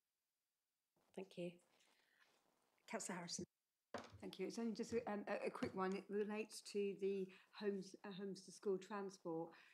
Obviously, you spoke before about the fact that there's a number of children that may have to be educated outside of the city boundary. So is there a significant amount of money that's going on transport because of children that are being schooled elsewhere and then coming in, or is it purely just obviously the economics at the moment of the numbers have remained fairly static.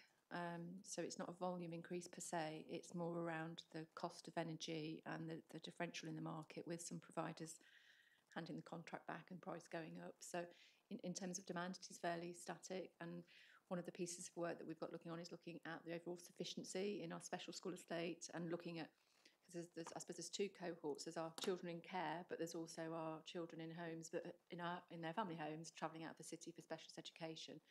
So we have a sufficiency piece of work looking at that and thinking about what the future is, the future demand. But at the moment, the acute pressure is more around the cost rather than the volume increasing. Thank you. I mean, I know at the scrutiny on Tuesday, our finance lead, Councillor Lowry, is really getting concerned about this. We keep putting more money into children's services. The demand is going up. And I think it goes back to the letter that we're going to write, that there are obviously things that we can do locally, but there's also the national picture, and we need a national recognition that this is a serious problem when it comes to local authority finances, which have been cut so significantly, yet the demand is going up, and we absolutely must care properly for these young people, but it can't be dragging us financially over a cliff. And that's sort of what it feels like year on year. I want to say that because I think it's worrying, and I think Josh McAllister's got it. We need to make sure that that nationally that message is getting through to the people who can do something about the finances, that we need to keep caring properly for our young people. Councillor Caswell. Can I just come back? Yeah. Sorry. Just to reassure, one of the things that I did, I think my second month, was do a complete financial analysis of our budget against our statistical neighbours, our southwest neighbours, and England local authorities that are good or outstanding, to see where we are high spending children's services relatively. There's national data that takes you from all of the education services and their nuances all the way through to social care and care leave service. The majority of that review demonstrated that Plymouth is a low spending or median spending local authority. We are not a local authority that is commissioning and spending, out of kilter amounts of money. So I think it's really important to note that. So whilst we talk about more money going in, when we look line by line, and I can promise you I looked at every line, we were either at the low end or the median end. And I think it's just important that we note that in the context of our relative position. I'm not making a point saying we're overspending in any way. I'm saying we're underfunded for what we need to provide, and the proportion of our budget, which year on year is getting smaller. Councillor Creswell. I was going to come back up on that because in the same way that we're going to write regarding the Josh McAllister review, is this also something that we should actually be stressing as well? Because, there's about to be a national government settlement. We don't know what that situation is going to be. There could actually be less funding in terms of not taking into account the issue of inflation, and perhaps this is something we should also be putting our case forward forward as well. I'm asking both the chair about that and also about asking Councillor Carlisle about that as well. Yeah, noted. I mean, we can add, you know, we can emphasise that in our letter to the Minister, and whether we expand it to, who's the education, Kit Malthouse. Kit Malthouse. Yeah. I think also as well, especially considering what Sharon has just said about the fact that we are, you know, to the middle, lower end, so we are an authority which actually looks after and cares for public funds very, very admirably, and we are making a case, and we are an authority which acts very responsibly, and that should also add, I think, to our representation. Thank you. So, no other questions on this item? So, thank you very much, Helen and Louise. Now we're going to move on to item 10, which is the performance scorecard. And I'm handing over to Councillor Carlisle, who is going to introduce this item, and then Sharon, Jean, Ming and Paul are going to talk to the performance scorecard. Thank you. Thank you, Chair. As you can see, the posse's all turned up next to me here, haven't they?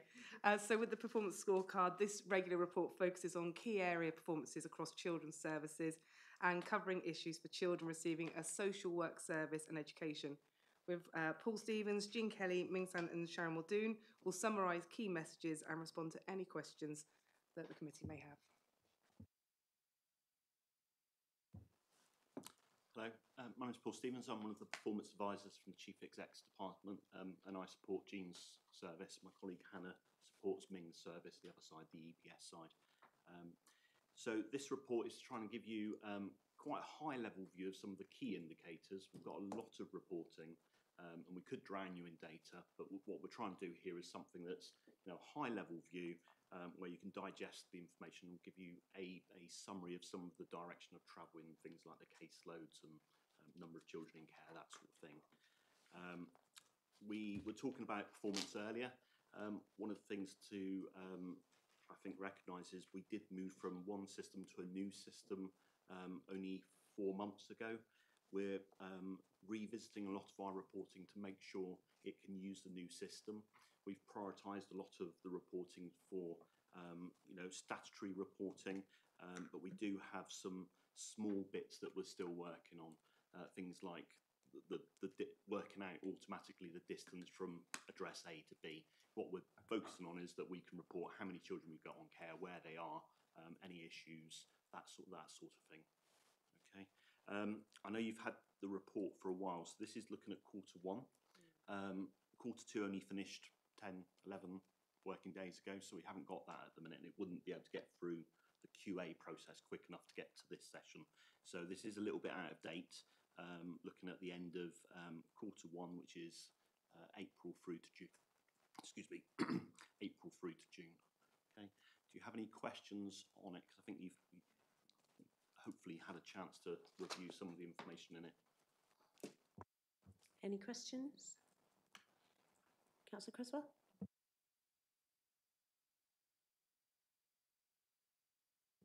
I hope I'm on the right item, because I wanted to ask about the Key Stage 4 outcomes, if that's possible. And I just think it might be useful if you can explain a little bit about the Key Stage 4 average attainment 8 score, how that's actually calculated and the significance of it. Might be really helpful, I think, to members to understand. Hi, thank you, Councillor. So the Attainment 8 score looks at all of the subjects across the curriculum at Key Stage 4 and provides them with a score. The methodology underneath it is extremely complex. We're talking like Einstein level calculations, so I can't actually articulate that to you right now. We can get you a definition if you'd like that, but again, might want to talk you through that at a later date. Any other questions, supplements? That sorry. It might be useful. I think we're going to look at the data at the next meeting, and it might be useful to have some sort of like presentation which actually perhaps explains some of those things as part that would run with that data. Absolutely. I think that would be quite useful. Absolutely, we can schedule that in. We can get the officers involved in the same way that we've brought some of our team along today. We can do the same with education colleagues. I think that would be really useful. Yeah. What we can also do is maybe add that as a supplement in part of the report, so that's always something to reference. Thank you. I don't know if it's Sharon or Jean, just talk me through the work around the figures on children on a repeat plan? So our analysis of that information, because it's a percentage that it's relatively high. So this is children who've previously been on a child protection plan and they've returned to a child protection plan either within the last 12 months or indeed at some stage in their lifetime. These are often children who are living with neglect, living with issues related to domestic abuse. So those issues can improve and then and change. So we've been working hard to look at how we can support children on one sustainable plan in order to improve outcomes and therefore step them down or out of our service once risk has been reduced and safety has been built. And for some of those children, that can take quite a long time. So that can contribute to children who've been on a plan for over 18 months or 2 years. What's not helpful is children moving between plans, because actually fundamentally the support should be the same. We should really make sure that we're supporting children in a consistent way. Now, in terms of the data, what we've had in the last year and a half is a reducing number of overall children on child protection plans, but no change in the percentage of children coming, no change in the number of children coming back onto plans. So that's given us a higher percentage than we would want. So that if you like, the numbers have gone down, so therefore the percentage looks higher because the number of children coming back onto repeat plans hasn't reduced with the overall number of children on plans reducing. I hope that makes sense. It makes sense in my head. Apologies if it's complicated. I can clarify further if you need. But that's really easy to say that, well, therefore we don't have a problem. Well, we do. We still experience that as a challenge, that we need to have children on the right plan at the right time and not be preoccupied with a process-driven approach. Well, do we step them up to child protection or do we step them down to children in need plans? For families, the fact that there is a plan to safeguard and protect and support is actually the most important thing, and we need to get that right consistently over time. So that's the work we're focused on to really get this right going forward, and we're still in the middle of that work.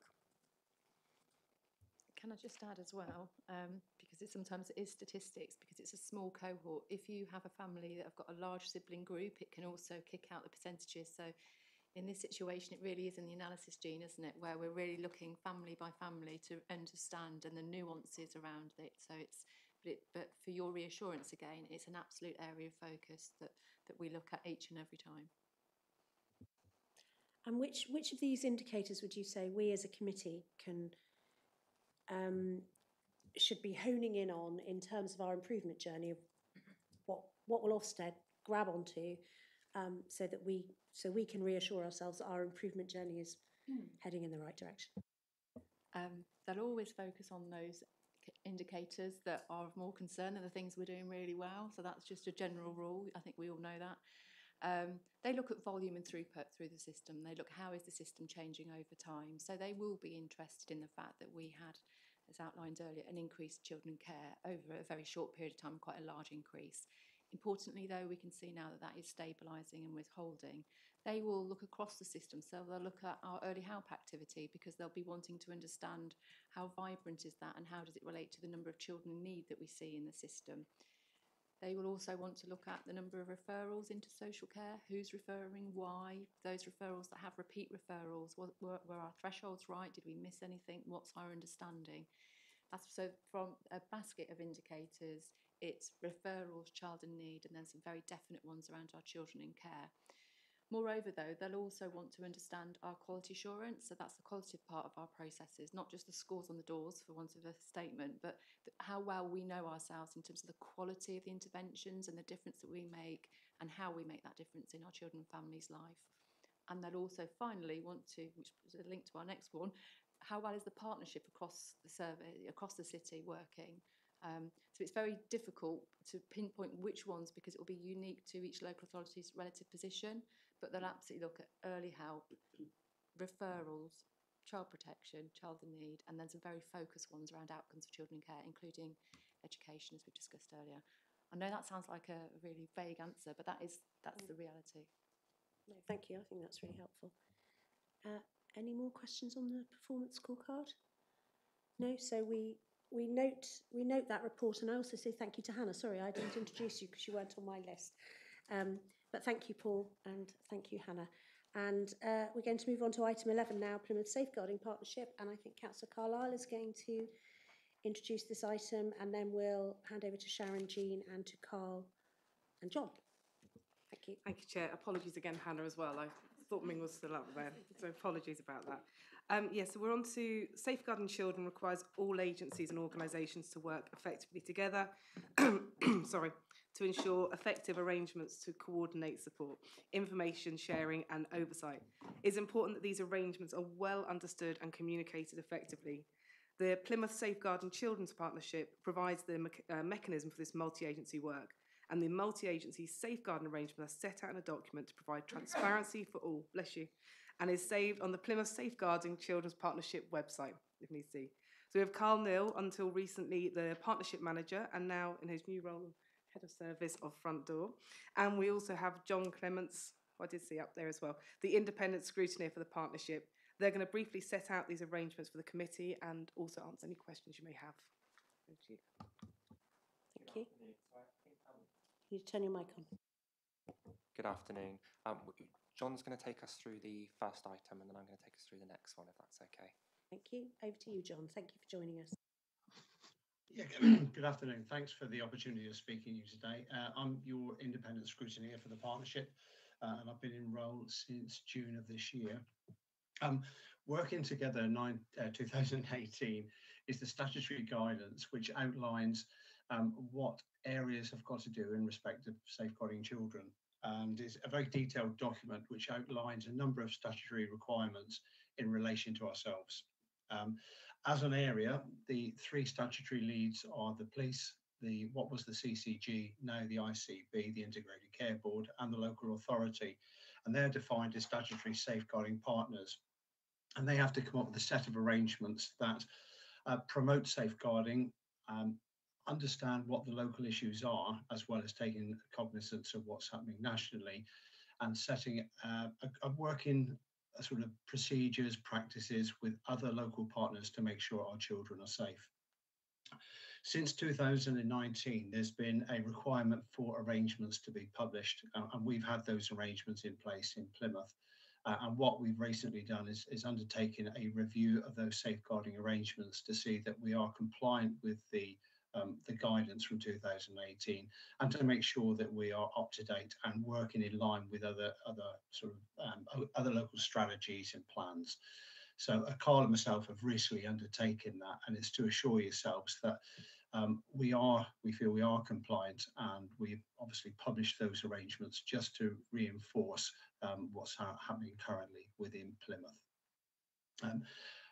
In relation to what I've seen, certainly in the last 4 months as I've been in post, is that we have a very committed leadership and membership towards safeguarding in Plymouth. There's good representation at leadership level, managerial level, and practitioner level. And there is good representation on the range of different groups that we have. We have a sort of strategic high-level group, which Sharon chairs at the moment as the Strategic Systems Leadership Board, which we are part of. And then we have our own partnership board, which I've been chairing currently. For that, we receive really good support and leadership from those key organisations and a number of others, including our health providers, voluntary sector, probation, schools, etc. We have a really, I think, relevant work plan to Plymouth. We focus on neglect, child sexual harm, being trauma informed, and making sure we get the right support at the right time at the right place. And there is a plan together with sort of backup plans with our subgroups to support the achievement of those objectives. There has been some tinkering recently. We identified that some of the structure wasn't necessarily right, and we've introduced a new group, which I'm due to start next week, which is designed to create a better link between quality assurance and the development of practice. and we're hoping that will take us forward over the next 12 months and longer in a more effective way. And we've also just introduced a new quality assurance framework and quality assurance work plan for the year, which gives us a better closing the loop opportunity of understanding what's happening locally and making sure that what we are doing suits the needs of our children and we're achieving the outcomes that obviously we're striving for. In my time, I think we've got, there's a really positive partnership.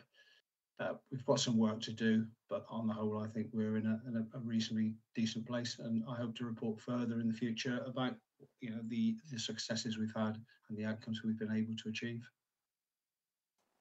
Thank you very much, John. Sharon, did you want to add anything? No. So if we'll hand it over to questions. Got any questions? Councillor Poyser. Thank you, Chair. Thank you. That was a really useful presentation. Just, I suppose, from my perspective, how are we monitoring the strategy and its effectiveness with in a multi-agency sort of situation as well? How are we? How's that going to be reported back? In respect, we've devised our own data set for child safeguarding, but what that has been incorporated into is as a wider data set that covers healthy and happy and aspire and achieve. And Sharon is driving this considerably across the strategic partnership, trying to make sure we're identifying those connections. But within that, what we're focusing on are the key proxy indicators. So, for instance, if you look at the number of children who have repeat child protection plans and the number of children who are subject to re-referrals, albeit that data is derived from the council, it is a clear proxy indicator about how the whole system is working. So that's at one level. What we have behind that within this plan that we've just come up with is a number of audits that will be undertaken at key points through the year. So the first one that we hope to get ratified next week will be looking at child sexual harm. So analysis of a number of cases that will identify what current practice looks like, what outcomes we're achieving for those children. And we're looking to carry further audits, looking at early help, looking at neglect, looking at domestic abuse, all the key topics that we know will give us insight into how effective we are at safeguarding children as a multi-agency partnership. And what we want to do on top of that is a level of thematic review, looking at those priorities, trying to understand what the bigger issues are. So, for instance, we've got a session planned for the 31st of October, which is looking at child exploitation, and we'll be reviewing how all agencies contribute towards that, how that interfaces with the adult safety framework, and be able to give us, I suppose, some diagnostics on what's working well and what's not working well, so we can just understand what further progress we need to make. So all of that will be transparent, all of that will be reported upon, reported within the partnership, but obviously available to yourselves should we need to come back and report that through to you. Thank you. Got a follow-up? Yes, so does that include kind of speaking with service users, employees, as a form of kind of audit and review? Does that happen on a regular basis? Yeah. Is it monthly, annual? How and from what I've gathered from some response there, that some of the performance is monitored through the scorecard as well. You were saying maybe is that so some of it's council monitored and then. Yeah, so the scorecard's a combination of data we gather from health, from police, and from yourselves. You provide by far the most because you have the greatest available data that's relevant to us, but it is a multi-agency data set, so that is monitored. Certainly within the quality assurance work, what we are looking at is involvement with our young safeguarders. We've got a brilliant resource where our safeguarders, where they are keen to do some survey or canvassing work for us, and part of it will include surveying families and also surveying our workforce. So there will be case auditing work, but that will be reinforced by other lines of inquiry, which should allow us to triangulate the information we get. So we should get a fairly comprehensive view. What we can provide you is with that work plan, if you like, and you can see what's intended over the next 12 months and beyond, albeit that may change subject to whatever issues arise dynamically. Thank you. Councillor Tippett. Oh. Just if I may, just to answer your question, at the back of the pack of this item, there's a link to the priorities and plans page of the website. And within that, there's a plan on a page for this year. And I think that's helpful because it just sets out what should we see, what should you see, what should the public see over this year that changes as a result of the work we're doing. Because, you know, what difference we're making to children, that's a local and national level and a partnership level of really setting out nice and early on, this is what we think should look different as a result of our interventions this year. And some of that talks to the things we've already discussed today, such as a reduction in repeat child protection plans. Thank you, Sharon. I just wanted to come in on a couple of things, really. One of my challenges as I arrived was that the data set that we had was very focused on children known to social care and the social care processes. And I felt quite strongly, and John knows this and was thankfully supportive of it, is we need to be looking across the whole of the system and not just on the social care processes. So how well are our schools as a protective factor, including young people, you know, those that are maybe at the margins of their education, equally thinking about mental health, emotional well-being, what's the role of health, how are they supporting? So I've been quite keen that we stretch the scorecard whilst we are a safeguarding board to look at how healthy is the overall system, because if we just focus at that top end, we're maybe missing the things that we need to do to prevent our young people needing to be at that situation. So I think it's just important to notice, so it's safeguarding, but if you think, well, why have we got aspiration around education? Because it's a protective factor, and we know we want to reduce NEET, for example, in our city. It's too high for many of our vulnerable learners. That's one issue. The second issue is, whilst we've got a very planned and active and really well challenged by John now programme, it's incumbent upon me from time to time to look at what do I think is happening in the system, and to work with John to alert to, I'm interested to understand more about this. And so the programme is quite dynamic. So the review that John's just mentioned around exploitation came from just some operational discussions I had, and I thought, actually, we want to look and see what's going on here. So whilst we do have those set things absolutely throughout the year, through my engagement with Ming and Jean's team, if I feel there's something we should be looking at, then obviously I'd take that to John and we would amend the plan so that we can be dynamic around that. Thank you. Councillor Tippett.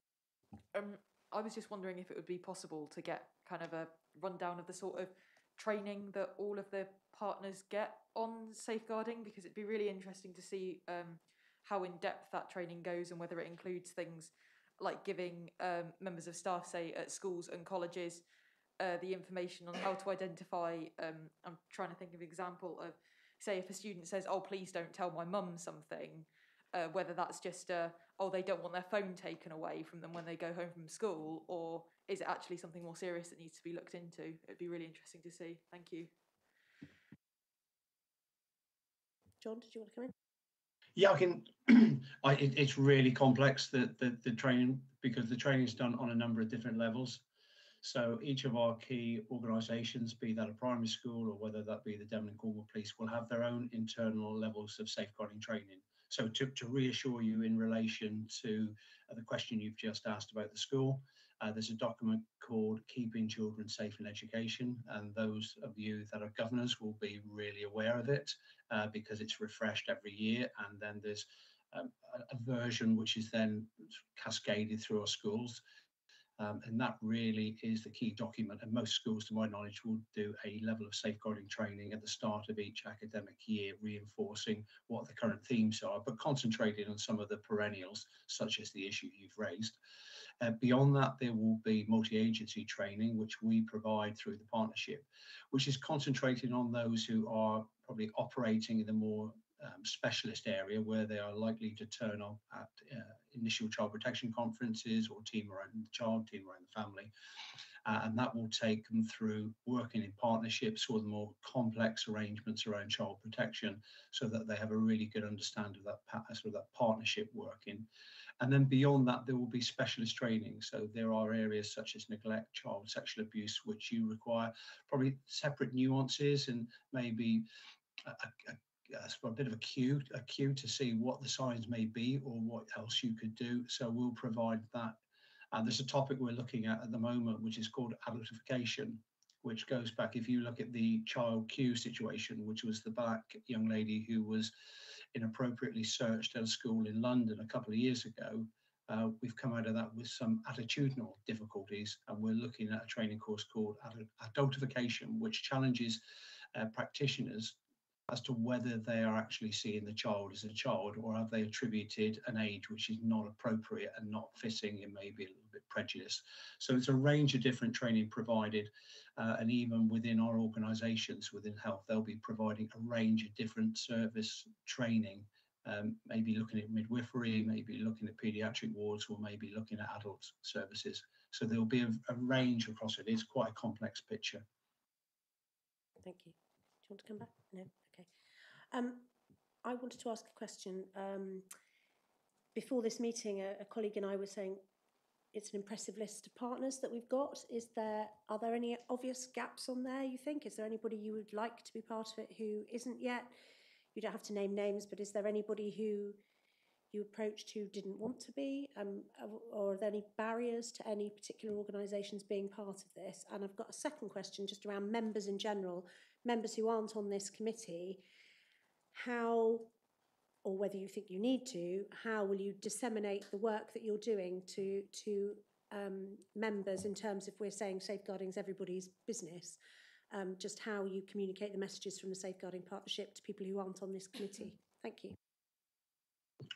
Okay, from my take on it, and I'm not 100% on across Plymouth, so there may be some of the voluntary sectors that I'm not aware of, but in terms of our key partners, we have got them all on board.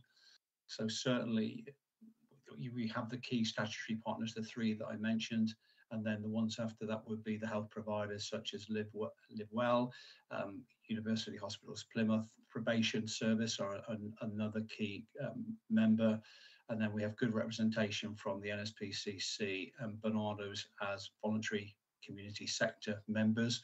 So we've got good membership. In terms of that being cascaded, the responsibility of all of those key organisations is to take back to their own particular body and make sure the key messages are being passed through.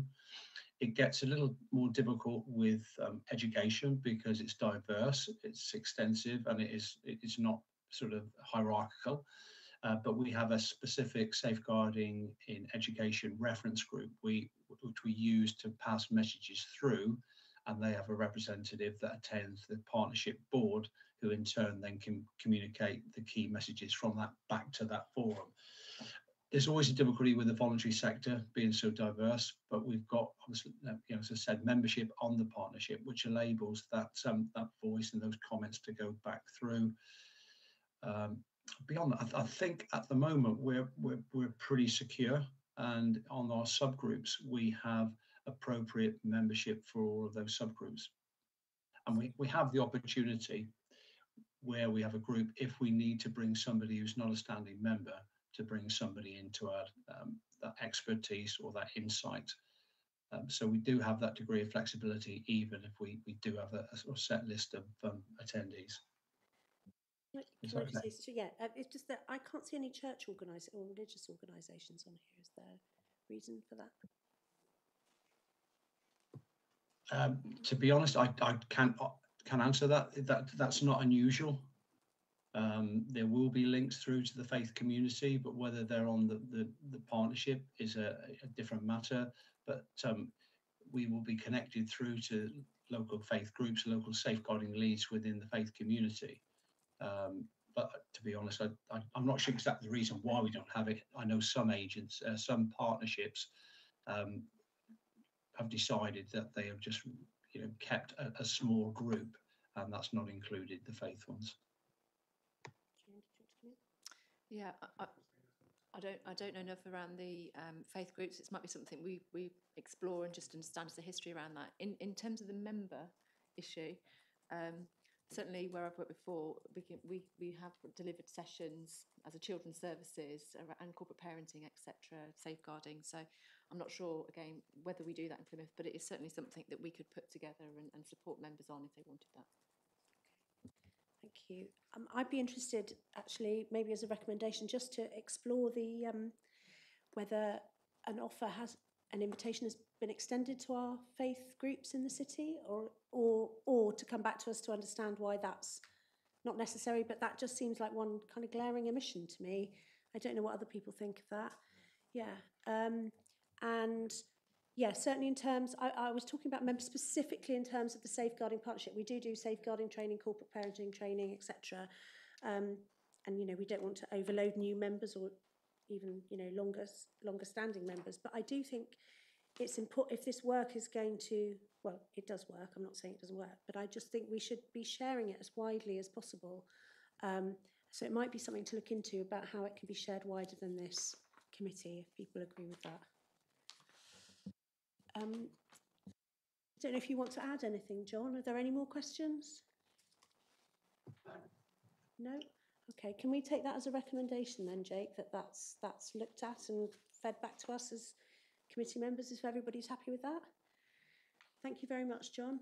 And I wondered if maybe you could come back to the last... Oh, it's gone. Through you then, Sharon. He's back. Sorry, John. Whether you could come back at the last scrutiny of this municipal year to talk about how your plan's working and the difference that you're making.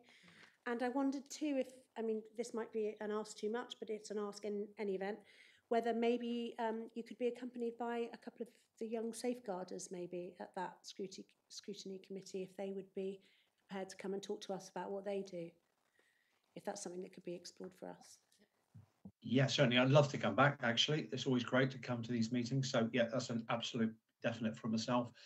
In relation to the children, yeah, the young safeguarders, we'll ask them, and based on experience, they are really keen to have these experiences and really want to tell key people in Plymouth what their experiences are and what their thoughts are. So we'll get on to that. We'll make those inquiries, but I would be quite confident knowing them. Lovely. Thank you very much, John. Thank you. Yeah, I was just going to say that it might mean that that scrutiny committee might need to be after school hours, but we will explore the invitation first, and then we've got enough time to arrange that if everybody agrees. All right, thank you very much. So now we're moving on to item 12. Councillor Carlisle, you're going to introduce this item about the national review into the murders of Arthur Lavinia Hughes and Star Hobson. And can I advise members in the room and for members of the public watching that viewer discretion is advised for this item, because some people may find some of the content upsetting. So I'm going to hand over to Councillor Carlisle. Thank you. Thank you, Chair. During 2020, tragically, 2 children died in Bradford and Solihull. So, the National Panel agreed to undertake a national review in order to support national learning, as the issues are relevant for all local authorities as part of their responsibilities to safeguard children. We have Carl and John are going to highlight the key issues from this report for us and the action being taken locally in Plymouth to ensure the learning has been embedded across our city. Thank you. Thank you, Carl. Welcome. Thank you. So I've only got 3 slides, you'll be pleased to know, and I won't go into great detail as that's provided within the pack. But it's just to say a few things about what the review said. Some of these are recurring themes that have come up for many years in many different reports into social care and social work, and are not new. I think what is new is the way it's being framed and the what's being positioned as the opportunity to really change the way we do things around protecting children across England.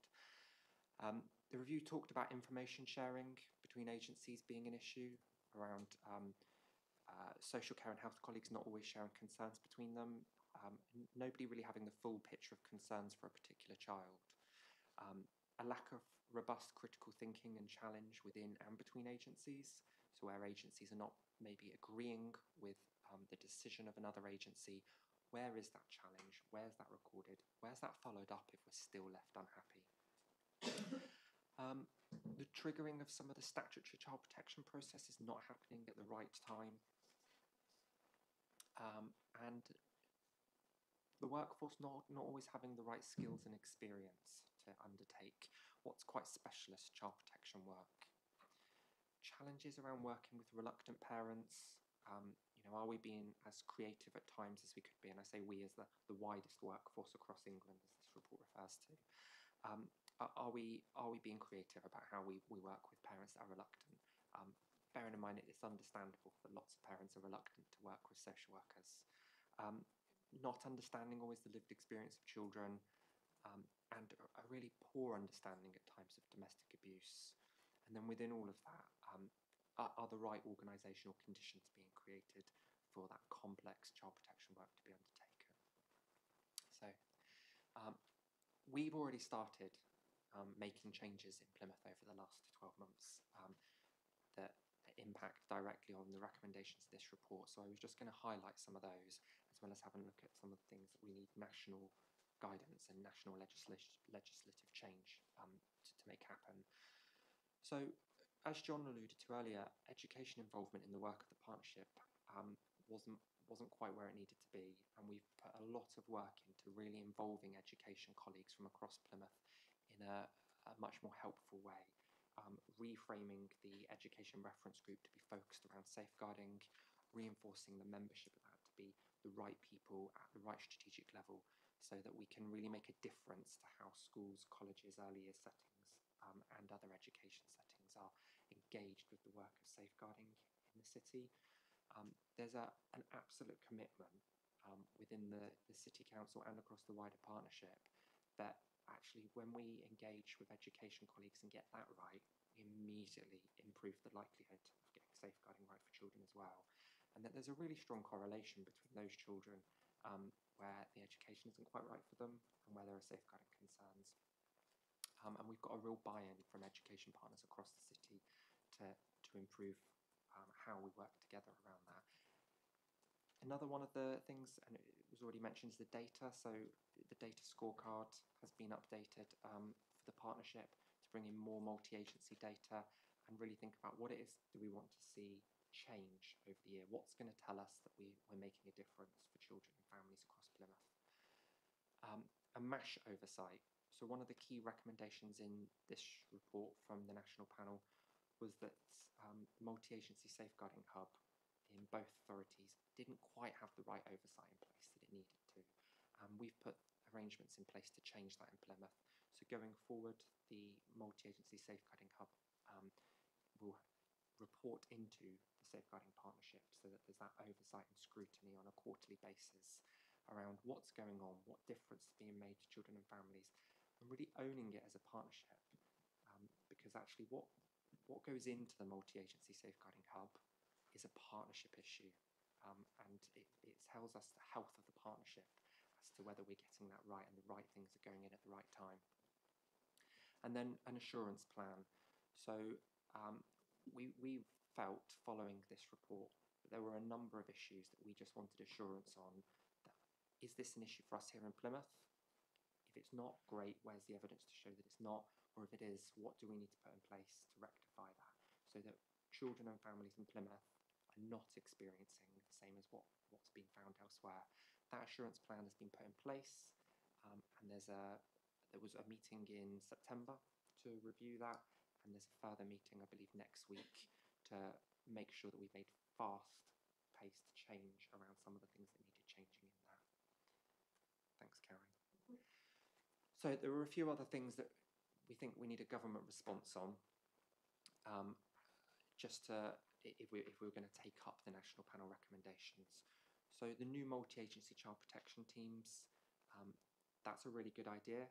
It would follow on neatly from the multi-agency safeguarding hub that we have, but we would need legislative change and the resourcing to make that happen. That's not just about the resourcing of the City Council, that's about the resourcing of partner agencies as well. And it's a fundamental different way of doing things that may well lead to improved outcomes, but we need that buy-in from a national level to make that happen. There's talk about having a new framework and practice standards for child protection, but again, that requires a national change. Consistency of the multi-agency safeguarding hubs across the country. We're already looking at how ours works in Plymouth, learning from best practice, particularly looking at what we can learn from authorities that have recently been graded as outstanding and that have got a really good relationship-based approach to how they work with partners and with children and families. So we're confident that we're doing what we can to improve that, but there's probably more to do at a national level to make sure that's more consistent. Looking at the structure of safeguarding partnerships, again, that's a national issue, but what we have done, as John outlined earlier, is restructure our partnership just to make sure we're doing the best we can within the current guidance and framework. And there's a suggestion that partnership working should be the focus of inspections going forward. We're confident that if that does become a focus of inspection, we have a good news story to tell about how we've adapted what we're doing in recent months to improve partnership working across Plymouth. There's also talk about having a National Child Protection Board and a national panel role in driving practice improvements, about how we use data and around what support and focus there is on domestic abuse. Those last 2 points are things that we're already doing something about here in Plymouth as much as we can. There's a much more focus on data over the last few months than there ever has been before, and making sure that that helps us understand what's going on and what questions we need to ask. And domestic abuse, a significant amount of the children that we're working with are early help, child protection, child in need. Domestic abuse is a feature. We know that there's more work to do there, and there's a real commitment across the partnership that needs a joined up approach to getting that right. And I think that might have been the last slide. So I'm happy to take questions. Thank you very much, Carl. You turn your microphone off. Thank you. Did Sharon or Jean want to come in, or we'll just go over to questions? Okay. So we've got Councillor Poyser and then Councillor Cresswell. Thank you, Chair. Thank you, Carl. That was a really good presentation. Clearly, we've moved on from the tragic set of events that's happened. We've learned quite a bit, starting to put systems in place. Just want to get a bit of a feel for kind of the work culture and whether people, one of the items was on there about critical thinking and challenge, and people be able to speak up, not only when things go wrong, but talking about service provision and maybe changing the way we do things. Do you feel as if we've got that culture within the council and with our partners that we can challenge each other? Where do you think we are with that? So I think that's a really helpful point. So we introduced a refreshed case resolution protocol in the partnership over the last few months to address that, because we think that there are times that challenge and critical scrutiny of decisions does happen but isn't recorded quite as robustly as it could be. And we think there are times that people just need to be given permission more to say, if you're not feeling sure that a child is safe, if you're not feeling sure that decision is right, raise that. And so we've put a really clear mechanism in place. It's available on the partnership website. It's been widely distributed across the partnership. But the fact that we've done that would say we recognise there is more to do to get that right across the system. Sharon. So I think it's really important in that, again, in that systems leadership place, in my role, that I sort of role model and be open. So I attended a head teachers conference 2 weeks ago. I think it's about 200 heads and deputy heads, Senkos there. And I talked about, we know we haven't got all of it right yet, and the only way we're going to make it better and get to the place where it is better is if we have that honest dialogue. We use the escalation process and dispute processes in place, but also that you talk to me and talk to us as a management team. And since that, I've had 2 or 3, so do it responsibly, obviously. I don't need my email being full every day. But since that, 2 or 3 have come through from heads of just, sharing a child's experience where maybe the system hasn't been quite right. And they are absolutely being fed into the team to say, let's have a look at this, let's understand. And I suppose that's the spirit of the partnership we need to get, which is it doesn't have to be antagonistic, but it absolutely needs to be child-centred. And where it's not right, that we are listening and hearing what's being said, but work together to find a solution. I think Plymouth, I found it a very warm place, and people aren't backwards in coming forward anyway. But it's just making sure and reasserting that these are the mechanisms, use them, we will learn from them, and we can have a debate and a dialogue about it. So I think it's constantly just making that okay, have that conversation, put the challenge in, and let's have a conversation in partnership. Thank you. Got a follow-up, Councillor Poyser? No, okay. So, Councillor Cresswell. I just wanted to ask about the issue of domestic abuse, especially that more complex aspect of domestic abuse, which talks about coercive control. And I just wondered, I realise you've got that down, it is partly a government response, but what we actually have in place to develop understanding and knowledge about various partnerships and bodies about understanding about the wider aspect of domestic violence, domestic abuse. It's a pity that Emma's left. Emma, our commissioning manager, is just looking at the domestic abuse provision and the contracts across the city. And Jean and I were on a meeting yesterday around that in terms of our approach, what we need to commission, how does the system work. So I think there is a paper coming to Cabinet shortly around that and around the ongoing strategy and what needs to happen. So that's from a council point of view, but Carl, you might want to add to that. Just to offer some reassurance that we've got a specific training programme within the partnership that is focused on domestic abuse. It has been a priority at times within the partnership as well, and those priorities change. But there has been a real focus on trying to upskill the workforce in understanding particularly what you refer to around coercive control. And I know there's been lots of information shared recently, and the principal social worker of the children's social care has really emphasised the focus on that across the children's social care workforce. And what we know is that that naturally then feeds out as well into the wider partnership. Thank you. John, did you want to come in? Yeah, thank you very much, Madam Chair. Just to say the partnership has to have a key relationship with the local community safety partnership as well. That's integral to this. So that's something that's in place with the partnership.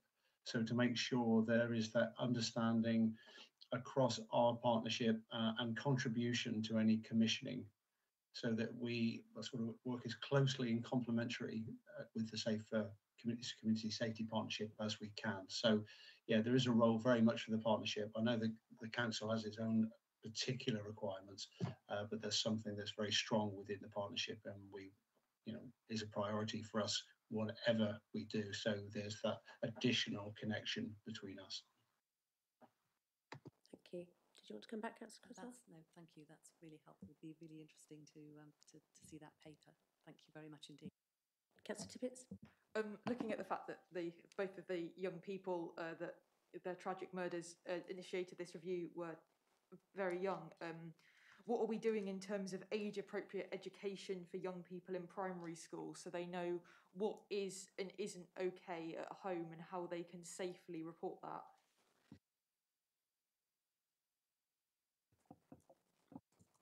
I think back to the keeping children safe in education, it's ongoing awareness, being alert, being open, spotting the small signs, connecting the dots and being absolutely vigilant. I think it's part of what we do. And again, in these particular circumstances, as Carl's just outlined, that then if there are alerts, it gets to that multi-agency safeguarding hub, and the processes and procedures and practice and dialogue at that place is really understanding what needs to happen now. But it's constant vigilance, constant awareness, and through the safeguarding leads in each and every setting. Jean, do you want to? I was going to give a specific example. So we've been working for a number of years with the NSPCC in order to reduce the level of and impact of sexual abuse across the city. And while they commenced with a place-based approach in Ernestsettle and really did an awful lot of work with that community, including children from a very young age, there is a regular range of events that happen, such as the PADS campaign that is very much targeted at primary school children in terms of raising awareness with children at as young an age as possible, so that it becomes part of how they think about their safety. And then the healthy relationships work that the NSPCC are doing across schools is reaching a younger and younger age of children, doing that in a really appropriate and sensitive way. But that's one example I'd give you in terms of how we are looking to reach out in a really effective way that's truly preventative and gives children the opportunity to say if there is something that is troubling them, because we know that with an issue like sexual abuse, most of our activity to protect comes from some form of disclosure, whether it's through behaviour or something that they tell us. Is it okay to ask a supplementary, Chair? So I'm just wondering if say a child at primary school tells their teacher that they're safe, that it's their parent that's the problem, is there still that what seems to me ludicrous requirement that parent's then phoned and told there's a safeguarding risk at home, and if so, what's being done to make sure that we can keep children safe by not alerting the person who is potentially abusing them that someone's spoken out? I've got John first and then I come back to you, Jean.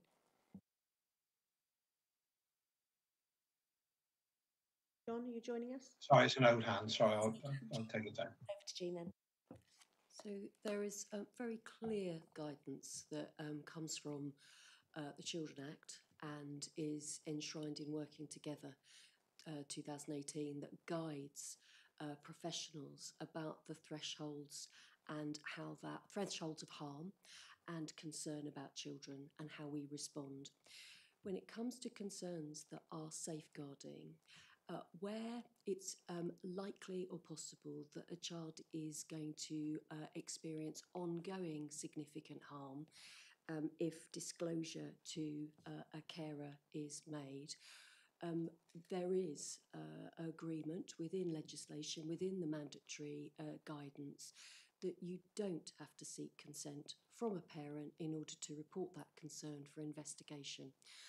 And that's what is often colloquially called as a Section 47 referral. So that is a contact with the local authority that says, I'm really concerned about this child. I haven't sought consent from the parent because I am concerned that if I do, the child is likely to be further harmed. So we have that enshrined in legislation, and professionals, as part of their in-agency safeguarding training or as part of multi-agency safeguarding training, would have that advice and guidance really clearly shared with them about when consent is appropriate. And in most situations, it's right to seek consent from families and to share information and talk through concerns with them so that we can find the least intrusive approach to supporting them in their care of their children to keep them safe at home. But there are some situations where consent is dispensed with because of the safeguarding risk. And it's a judgment in terms of that. There's no clear-cut way of saying it's this side or that side of that discussion. So it's very much about how people talk about that together, get advice from experts, and really think about the best approach. That's brilliant. Thank you very much. Thank you. Councillor Harrison, and then that will be the last question. Yes, I think it might be the Safeguard Board thinking about the partnership. I just wanted to check whether or not it's still in place that actually if the police are called to an incident of domestic abuse, that the school is then contacted to let them know that something's happened overnight, for example, so that they're aware. Is that still happening? I can confirm that happens, and we receive thousands of those reports each year from the police. It's a very active approach, and it's called Operation Encompass for those who remember the original name of it. That information is shared with the schools, with our gateway in the local authority. So there's a way in which that is triangulated so that schools can take action. A very small percentage of those actually turn into safeguarding referrals, but it's really great intelligence for schools and others to think about understanding what's happening for children when they come into school, what might be impacting on them, and what early help support might need to be offered.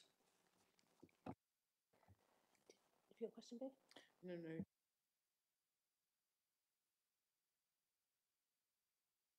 It's fine. We're nearly there. Yeah, thank you very much, Carl. I think, excuse me, I think, you know, two truly horrific things that have happened, and it would be even more horrific if we weren't learning from those things. So I think it's really reassuring for us here in Plymouth to know that actually things have come out of that which will make sure that our children in Plymouth are protected. I don't know what others think, but the the paper around domestic abuse sounds very interesting. So I think if that could be circulated to members of the committee, and maybe at the next committee we could look at whether there's aspects of that around the bits that pertain to children and young people that we might want to consider at a future scrutiny committee. But yeah, thank you very much, Carl, very much. It's really interesting and reassuring. So yeah, thank you. Okay, so we're going to move on to the work programme now. I'll just whiz up. So so November is going to be yes, it is December. I did know that. Yeah, it's going to be very education heavy. Are we saying that all of this is going to go on there? So the white paper with maths, screen paper. I mean, are the results on there? Because that's what we. Yeah. So we want results, don't we? I think it's long Yeah. as we keep it as a Yeah. sort of high-level briefing, but it will give. The main focus was around outcomes, wasn't it, and progress around it. But I think some of these we can, if in the way that we've done today, provide the information and take questions to the information. There's a lot there, but I'm more than happy to prepare it. Yeah. I wondered as well whether we can have a specific bit around our looked after children around attainment and results, a sort of discrete section. Doesn't have to be massive, but just so that we do look at that as a specific item. Sally? That's exactly what I wanted to ask. That's exactly what I wanted to ask. And at our last meeting, at our corporate parent meeting, we actually asked for a few other things, I think, to be incorporated into the data on our children in care as well, which I think would be really helpful, because I think it's important to look at them together with the wider position as well, and see how they're actually progressing as our children are progressing against all children within the. Does anybody else have any other comments about the work programme? No? So that's the end. But I don't know if I need to be on camera for this, but this is Jean's last scrutiny before she leaves us to go to Oxford. I did manage to make her tearful at the corporate parenting group, so I just want to say a huge thank you. I was on your chief officer appointment panel that appointed you, and I knew that we needed to have you in Plymouth, and I'm sure that that's exactly the feeling that the chief officer appointment panel in Oxford had when you sat before them a couple of months ago. I've said what I said at corporate parenting. I just think what you've done to really drive the improvement journey that we know we've got to go on has been incredible, and you have made a difference to young people's lives and futures in this city, and that can't be underestimated. And I would like to say a huge personal thanks, but I'm sure from the committee too, and through gritted teeth to wish you, I know it's the right thing for you, so it's absolutely what you must do, but thank you very much for the 3 years you've spent with Plymouth. You've made a real difference. Thank you. Many thanks, Chair.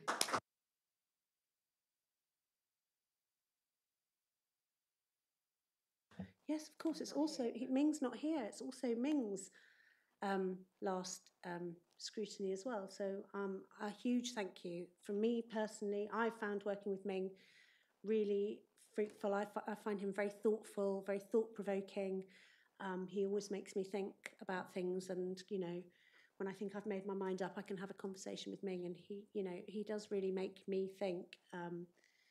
So yeah, just to wish Ming also huge good luck for his future, and thank you very much for the time that he has spent in Plymouth. The stuff around the early years board has been really important, and I know will be really important going forward. So again, he's made an impact in Plymouth, and we'll miss him and wish him a lot of luck. Thank you very much for that reminder, because he wasn't up on my screen and I can't bear everybody's leaving, but yeah, thank you. And thank you very much to everybody today. Only 10 minutes over, which is, I think, is my best time so far. Councillor Harrison. Yes, sorry. I just wanted to check, because the times of the meetings have changed to now being in the middle of the day. Is that ongoing, that the meetings are going to be in the middle of the day? It's because of, it's just, I think it was to get this one in, because it was rearranged because of the death of the Queen. I think that we're reverting to the normal time for December.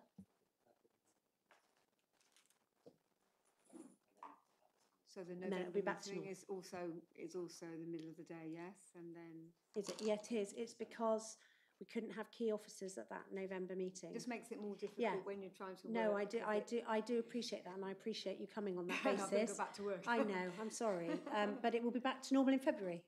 Yeah. Okay, thank you. Okay, thank you. And thank you very much, everybody. Thank you. Thanks. Yeah, because You've got 18 minutes to get out.